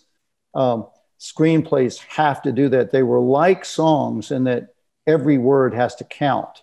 And all you can really portray effectively in a screenplay is what you see the character do and what you hear the character say. So what that character is thinking has to come through in which gets us back to that, how is thought manifest in the concrete world? And I decided to try that. And how are you surviving at that point? You were writing music. Were you employed by the offices that you had walked into? Yeah, I had a job for a year, and that they paid me well, and I was extremely frugal. So that, I mean, I didn't drink, I didn't smoke, I didn't eat out. You know, I made beans and stuff. And so I was able to get along. And once in a while, my mother would send me a little money, and my father would call me and say, "Don't miss any meals." But he wanted me to not suffer, but he wanted me to undergo the cost of my choices. Yeah, well, it's really hard when you're a parent to know how much to help your kids. You know, oh gosh, it eats you me can up easily right now. overhelp them. Yeah. Oh yeah. It's a real problem. Oh, it's such a hard question. Is you once Because you said, steal from them if you take their problems away. right? You deprive them of deprivation. Yes, is you the do. way you put it. Yes, and do you deprive them of the solution that they might come to on their own too? Well, I landed a job with Architectural Digest. The phone rang out of the blue one day that I wrote a novel and got it published over the transom by a publisher called G.P. Putnam Sons. Oh, it's a great publisher. That you must have been thrilled. Oh gosh, I was over the moon. And my thought was, I didn't have an agent, but I thought I want to write my own novel before I take a class on novel writing, or I don't want somebody who's failing at something tell me how to do it, and I want to discover what is in me to do, what is my way, what is my style of doing this. And if I write the novel, then, as well as Vince Lombardi, I believe, was the one who said it, the more you sacrifice, the harder it is to surrender. If I write the novel, then I will be willing to fight my way through the rejections that will inevitably come to see it through. And I went to the library and got down a bunch of novels and copied the addresses of the publishers out, and had 15 New York publishers, and I wrote 15 letters and described my new novel and asked if they would like to see it. And the very first one was G.P. Putnam Sons, and they said, send us the first 3 chapters. I did. They called a week later and said, we'd like to see the rest of it. Right. That never happens. and then I got 14 rejection letters, some of which I got after the book was published. And along in there, I got married, and my wife got pregnant, and we got pregnant, and she had Mormon ancestors. And she knew, because of them, she knew the entire genealogy of her family back as far as it could be traced. And all I knew was that we were Tennesseans. I didn't know about Scots-Irish. I didn't know about any of that. We spoke English, so I was like, I guess we're English. And but she had said to me, I never really imagined being a mother, but if you get me pregnant, you have to promise to take me to Europe, because she loved to travel. And she was a dancer and made money, was very successful at it. And I was saving my money, and I was writing for Architectural Digest at the time. I wrote 8 or 9 articles for Architectural Digest, which was interesting because I'd been living in an attic over a garage. It really, multi-million-dollar homes. Well, you probably appreciated them more. Oh yeah. And my gimmick, Jordan, was most people who are reading this magazine don't have the money that the people who are living in these homes have. But there must be some principle of making a place beautiful that is applicable. And if I can share that with them, and the way the person who's building the home, both the architect, designer, and the owner, the way their personalities, what is driving their process, and all this could be interesting to the buyers of the magazine, whoever would read my article, and that seemed to resonate. So I'd make nice money doing that, and would save it. So we went to Europe, and I had heard that there were Wallaces in Scotland. So we were in London, and I suggested a detour to Scotland, and we were walking into Edinburgh Castle, and there was a statue of a man named William Wallace.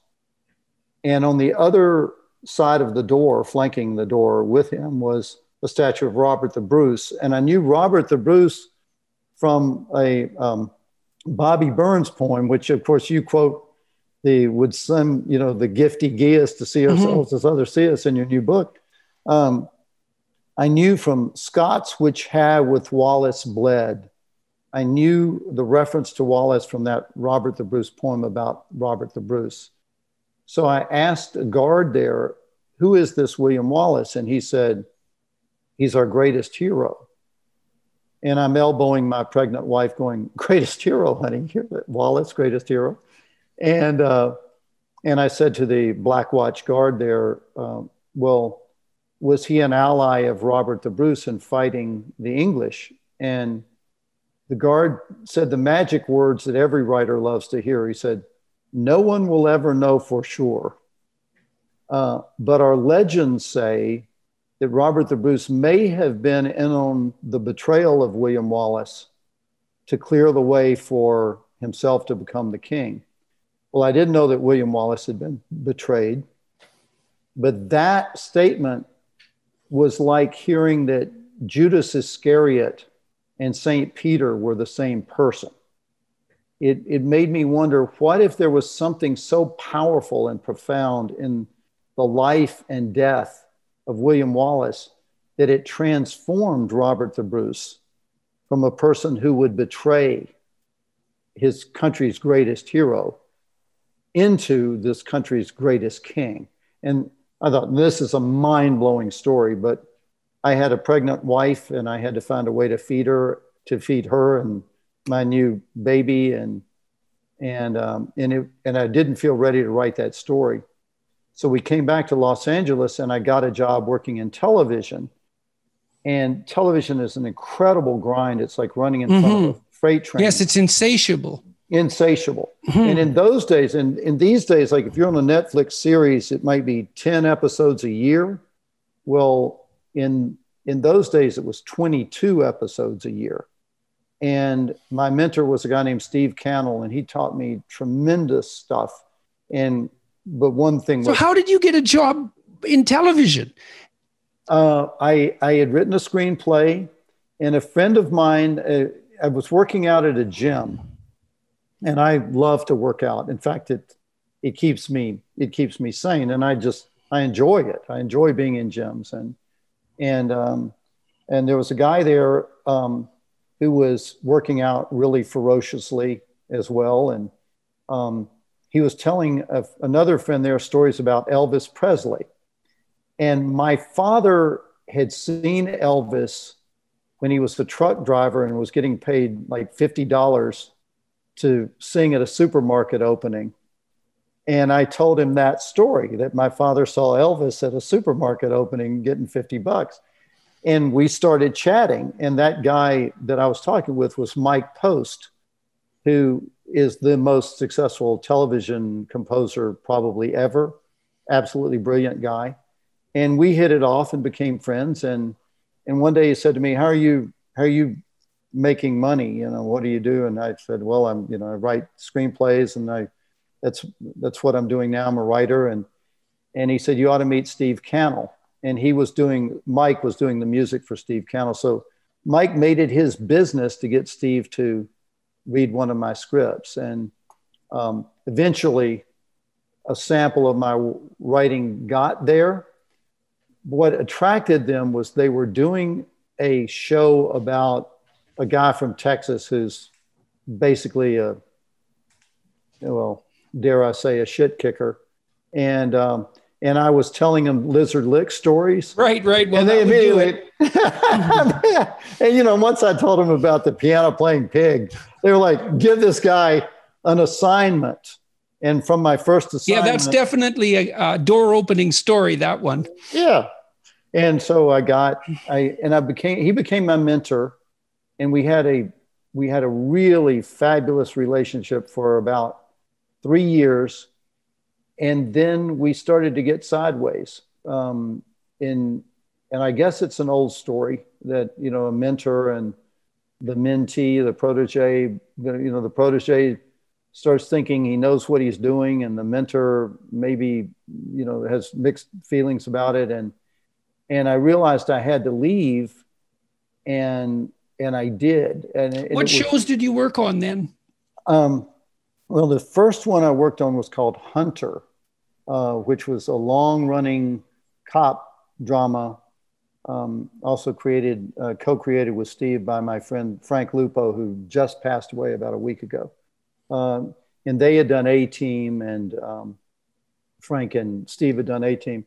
So I worked on a show called Hunter and this show called JJ Starbuck and another show called Sunny Spoon, none of which became big hits, but they were all on for about a season.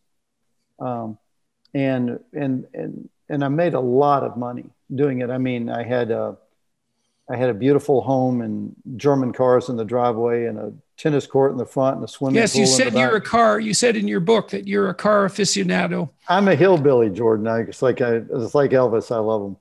And yeah, well, they were in the 60s and 70s, 50s as well. They were still simple enough so that you could kind of understand them and have an affinity for them. You know, they've got so sophisticated now and so abstract that it's hard to fall in love with them. They're great. New cars are so good, but they're so good, they're kind of not interesting anymore. That's right. And all my relatives could fix them and tear them apart. And my oldest son restores cars. He'll take a junked, like 65 Mustang, and a year later it looks brand new. He's incredibly gifted with that. But deeply satisfying work, that. Yes, absolutely. But when I left Cannell, it was terrifying in a sense because I had gone from having no idea where my next dollar would come from to my salary doubling every year for 4 years, and then suddenly having no idea where my next dollar would come from. And I couldn't, having been Steve's protege and then getting sideways with him, I couldn't even get a meeting to pitch an idea at a network. And I went to features almost in desperation and I decided that I would write that story that. So that was still lurking in the back of your mind. Oh yeah. And, but there's a watershed moment in this. I felt the dark voices clutching at my insides, you know, and screaming through my head, and my stomach was knotting up and my hands were trembling, and I found I couldn't write. And I started to get really afraid then because I'd always been able to will myself through. That was my most remarkable trait, was just that sort of Scottish stubbornness. Like no matter what the pain is, I can take it longer than you can dish it out. And I was finding that I felt I was betraying my sons, and I had. That's a terrible feeling. That. Oh. You were getting depressed? Was that what was happening? Yes. Yeah, well, the problem with depression is that it actually saps that will. Like, not only is it painful beyond description often, but it goes after the very thing that you would use to fight it. Yes, exactly.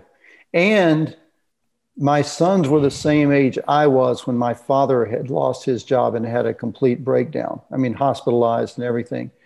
And I felt that lurking, and I got on my knees and I said a prayer, and I had nowhere else to go.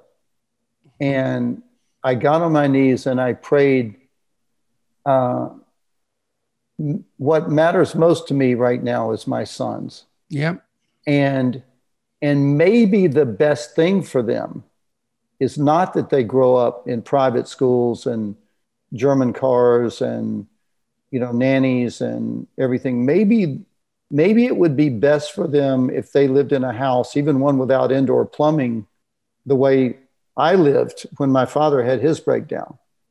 But my father also showed me how a man gets up.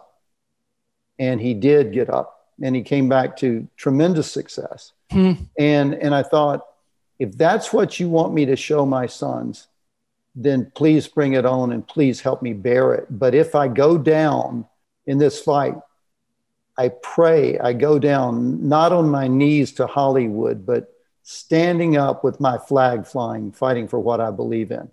And I stood up and I wrote the screenplay for Love and Honor. And that got me into the office of a young woman named Rebecca Pollock, who's Sidney Pollock's daughter, Sidney Pollack directed Out of Africa, Jeremiah Johnson, 3 Days of the Condor. And I told her the story of Braveheart in about 10 minutes. And she went, my God, go write that. And I said, do you want an outline or something? And she went, what? I'm going to tell you how to write Act Two. Go write that. And that led me into. What do you think it was about you that made doors open for you like that?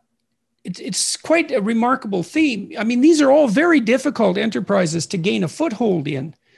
And you tell stories over and over about people offering you the chance. Was that the salesman skill that your father had? Do you think? What was it? I have to guess, Jordan, because to see ourselves as others see us is clearly the hard thing. But I do think I am incredibly blessed that I had this salesman father whose heart was as big as the ocean, and I had this brilliant mother who was absolute steel inside and tender. I mean, she was an iron hand in a velvet glove. But makes sense, because you think, well, you need the creativity and you've got that, and you need the discipline to work and you've got that, but that's not enough. You have to be able to market. You have to be able to make contact with people. You have to be able to communicate with them about your material, because otherwise you languish. But you Absolutely. had that too.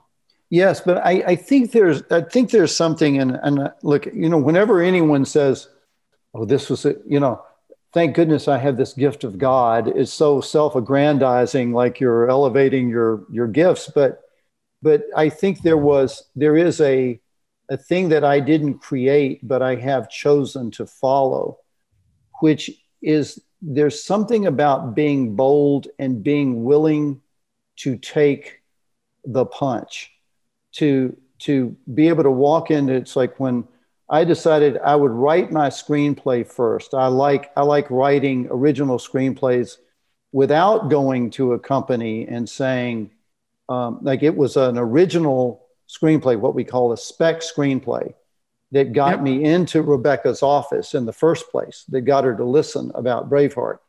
And there's an element of tremendous daring to say, I don't have to have your endorsement or your money to sit down and write this. And in fact, I like the equation of it to say, if I write this, and I've made this choice a dozen times in my career, if I write it and it doesn't sell, I will live with that. But I will have written what I believe. I will have written what I want. I will have written the movie I want to make. And if you say you don't want to buy it, the next guy might, and then you're going to look like an idiot. And that equation. That theme comes out quite strongly in Secretariat. Yes, it does. Because she pursues that investment in her horse, in that famous, remarkable horse.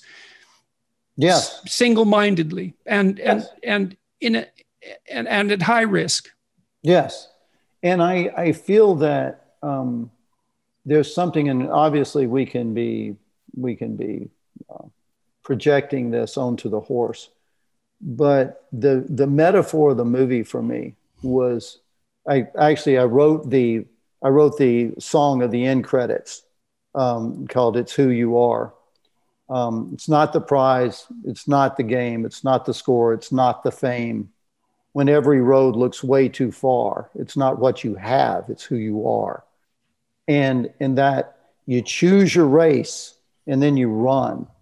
And I'll say that to myself over and over. I say it to myself daily, is don't miss the chance to live this day. And when I'm divorced, and it was the most wrenching, horrific thing of my life. And I would get out of bed in the morning and drop straight down to my knees and pray for the strength to get through the day. And at the end of the day, when I would get down on my knees to say thanks, I would think, well, I did have faith today. I did get through the day. and at least enough to get through the day. And if did that catapult you into depression as well? Oh yeah, oh yeah, yeah. I mean, it sounds like it from what you're relating, and that came through in your book too. I mean, you don't talk about it much, but when you touch on it, it's quite clear that was an experience that took the slats out from underneath you. Yes, and that and I don't talk about it too much because there are other people involved, but it's my family, and it was wrenching for all of us. But it may be that depression also contributed. Yes, to, it was it's highly probable. It's very difficult to live with someone who has a predisposition to depression. Yeah, it's hard. And so yeah, it certainly was the fight and within me, and but at the same time there was something beautiful. I mean, there were many beautiful things that come out of such darkness. One was I was putting up Christmas lights at the house I had moved to try to rebuild my life, and my sons, I would see my sons 3 days a week, and that was very strained, and I was trying to make my home look beautiful, and I was putting up Christmas lights, and I was getting really depressed. And I was talking with my therapist, who's a brilliant guy, and I told him about that, and I said, I can't really date anybody, and I'm not seeing my sons enough, and my neighbors don't celebrate Christmas, and I'm putting up Christmas lights and I'm getting more depressed doing it. And he said, well, how about this? You don't put your Christmas lights up for your neighbors to see. You don't put them up for someone you're dating to see. You don't even put them up for your children to see. God sees your Christmas lights. Put your Christmas lights up for God to see. I thought, God, what a great way to think of everything we do in our lives. Like, here's what it is most. If I labor in anonymity, if nobody knows it, but I've done it so that God sees it, then that's better than if I did something I don't believe in that everybody applauded me for. So that's just been it's a choice I continually have to make and struggle with to affirm, but it's the one I really believe in. I don't think that people would create anything that was truly original if they didn't think like that. Because if it's original and surprising, there's no track record for it. There's no proof that it's valid, right? Exactly. You have to, there's just no option but to take the risk. And so if that line of thinking didn't exist, then there'd be no way that you would take the risk. Exactly. I mean, I was always the kid that... Maybe that's why creativity and religious thinking are aligned so tightly. It's that you have to make that leap of faith to produce something that's original, virtually by definition. Yes. And despite, you see that again, that theme sort of playing out in Secretariat, because all the advice that is given to the Chenery is her name, right? Ms. Chenery. She owns this remarkable horse, and anyone sensible would have sold him because she was going to lose everything, including her credibility. Yes. But she didn't. And she was right, but there was no proof of that to begin with. That was a leap of faith. And I really don't see how you can do something original without that leap of faith. Because just as I said, there's no track record. Well, Jordan, I hadn't thought of this at all before this conversation, but it strikes me that there's something, as you mentioned, that in common with you and her. And when I say how isolating it is to take that leap, I got to know Penny. I've had the opportunity to make several movies about people who are still living when the movie's being made. And every time I do it, I swear I won't do it again because I'd rather be free to, yes, yes. I got to know Penny, and boy, there was fire in that woman. She was well into her 90s when we started making Secretariat, and she was incredibly attractive. Her eyes were so full of life and were so direct. And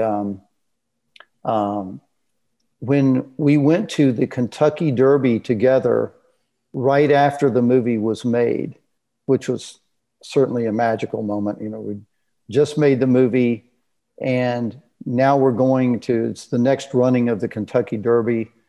And I got to go with Penny. And of course, Penny's at Churchill Downs. She was a rock star. And, everybody knew we were making the movie. Is Disney movie is going to be seen by a lot of people. And we saw the race together, and everything builds up at the Kentucky Derby to the Derby itself. The Derby is like the eighth or ninth race of a whole day of racing. So, and then there are races after the Derby. So when the Derby was over, it builds this crescendo. Everybody walked back into the party rooms and forgot us. And I was left out on a balcony, just Penny and me. And we're standing there together, and I thought, okay, this is a sacred moment. And this is probably going to be the last time I see her. And she looked down at the horse that had just won. They had taken the saddle off the horse and were kind of cooling him down. And she looked down and said, that's a well-bred horse. Just casual comment. And I looked at her and said, Penny, we've come to the end of this movie process, and now it won't be in the movie. But tell me, what did you not tell me? What did you want to say that has never been told? What have you kept from me? And she paused, and she looked down at the box seats where she would sit as an owner. And she said, I sat down there alone every day, alone. The other owners would tolerate me, but they never accepted me. And I just thought about that. There's that cost of stepping out there, of leaping out there alone. And the thing to me about it is like there's a rabbi. Then you have to believe it's worth doing for itself. Yeah, exactly. Right? And in a way, you hope it's worth doing, but you don't know. I have a friend here who's a rabbi named Mordecai Finley. And, for anybody as Gentile as me, it's always fun when I say he's my rabbi. And Rabbi Finley was a Marine. He's a brilliant thinker. A friend named Steve Pressfield, who's an incredible writer, wrote a book called The War of Art, which you'd be very interested in, I think. But Steve Pressfield was investigating his own faith. He had decided to look into spiritual matters, and he asked me to go along with him to Rabbi Finley's lectures at the University of Judaism.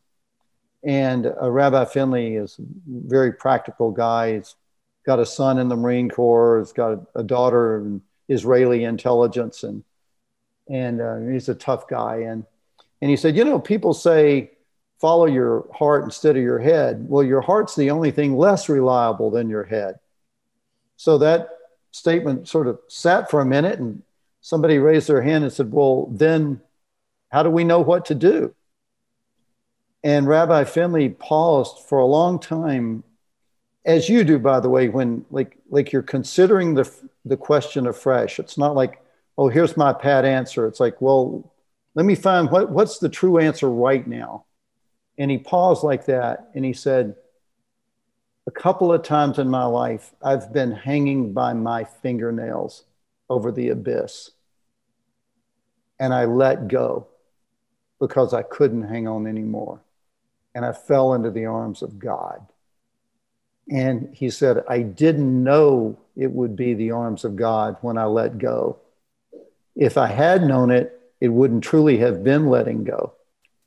And I was sitting there in this crowd of people going, and he looked at me and pointed at me and he goes, Christians know this. Christians know grace. In our tradition, we have to sort of look for that concept. It's there, but we have to look for it. But he said, it's grace. And I think about that.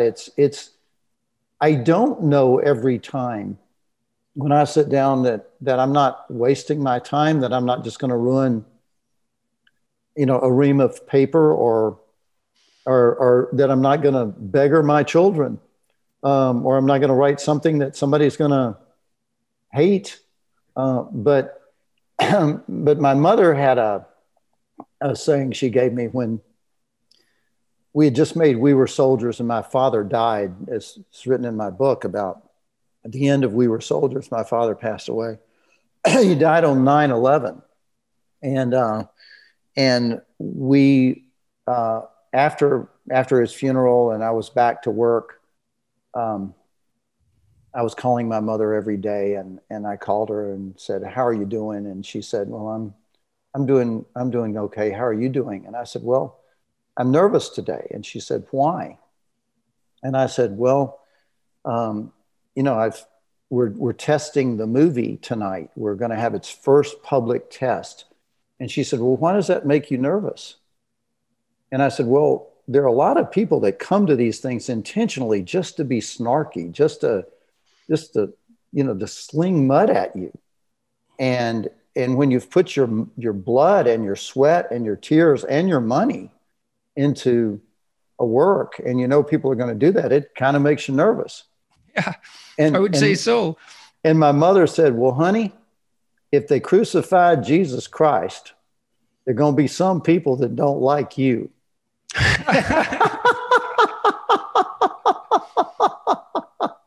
So, Jordan, if they crucified Jesus Christ, there are going to be some people that don't like you.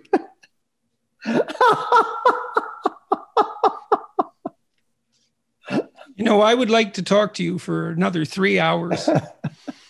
Oh, me but too. I think that's a really good place to stop, I think. Great. And I really enjoyed that. And it was delightful to hear your stories and to talk to you. And I'm so happy that you decided that you'd participate in this podcast. I think people will find it quite interesting. So I should ask you what you asked Penny.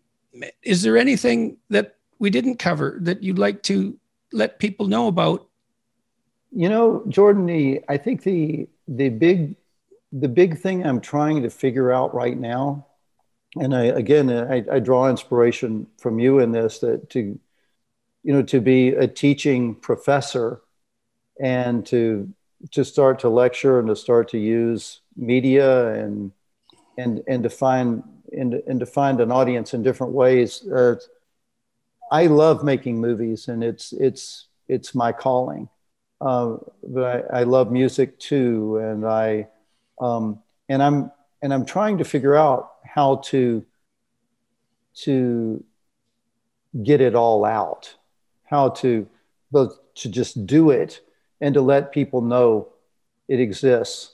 And I'm not sure the proper way. And in anticipation of doing this, I made a little website for that new song I wrote called Praise Ye the Lord, because I think an affirmation right now is what we really need to do. Look at all that we have going for us instead of listening to fear.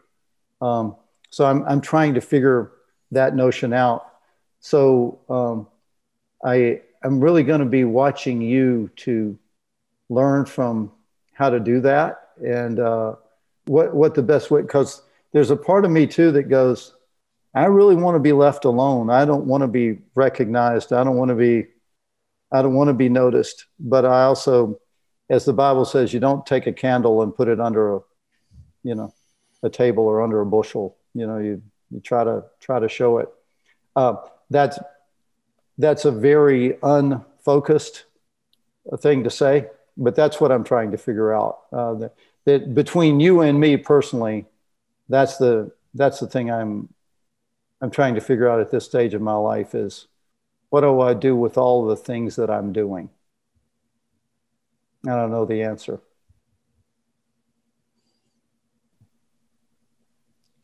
I think it's really helpful to let people see into your life a bit. You know, people are so fascinated with what goes on in Hollywood, what goes on with people who are creative. To say what it's been like, to talk about that, that's interesting and compelling. And so, and so we managed to do some of that today. And so hooray for that. And I tell you, I'm very much looking forward to this new movie. Do you have a title for it? The Swiss Guard. And how about a proposed release date? Any idea? It would probably be 2022. And, you know, I try to make the kind of movie that I would want to see, you know, that I would want my sons to see, that I want the people that I love to see. So it amazes me that you and your wife watched Secretariat, and that thrills me. So I hope that this is a movie that would be worthy of your time to sit down and watch it. Oh, I'm very much looking forward to it. I hope we get to talk again. Me too, Jordan. All right. Me too. Let's stay in touch. Thank you, my friend. All right. Thank you. God bless you. Now we've come through plague and through blood. Praise ye the Lord. Praise ye the Lord. Battles and riots, the fire and the flood. Praise ye the Lord. Praise ye the Lord. Still we will trust in your faith over fear. Praise ye the Lord. Praise ye the Lord. Songs of rejoicing as morning draws near. Praise ye the Lord. Praise ye the Lord. Who keeps his promises? Who shows the way? Who brings his healing when night turns to day? When we are wandering, when we are lost, who comes and finds us, whatever the cost? Praise ye the Lord. Praise ye the Lord. When we are drowning, who says, come on board? When we're in bondage, who cuts the cord? Praise God Almighty. Praise ye the Lord.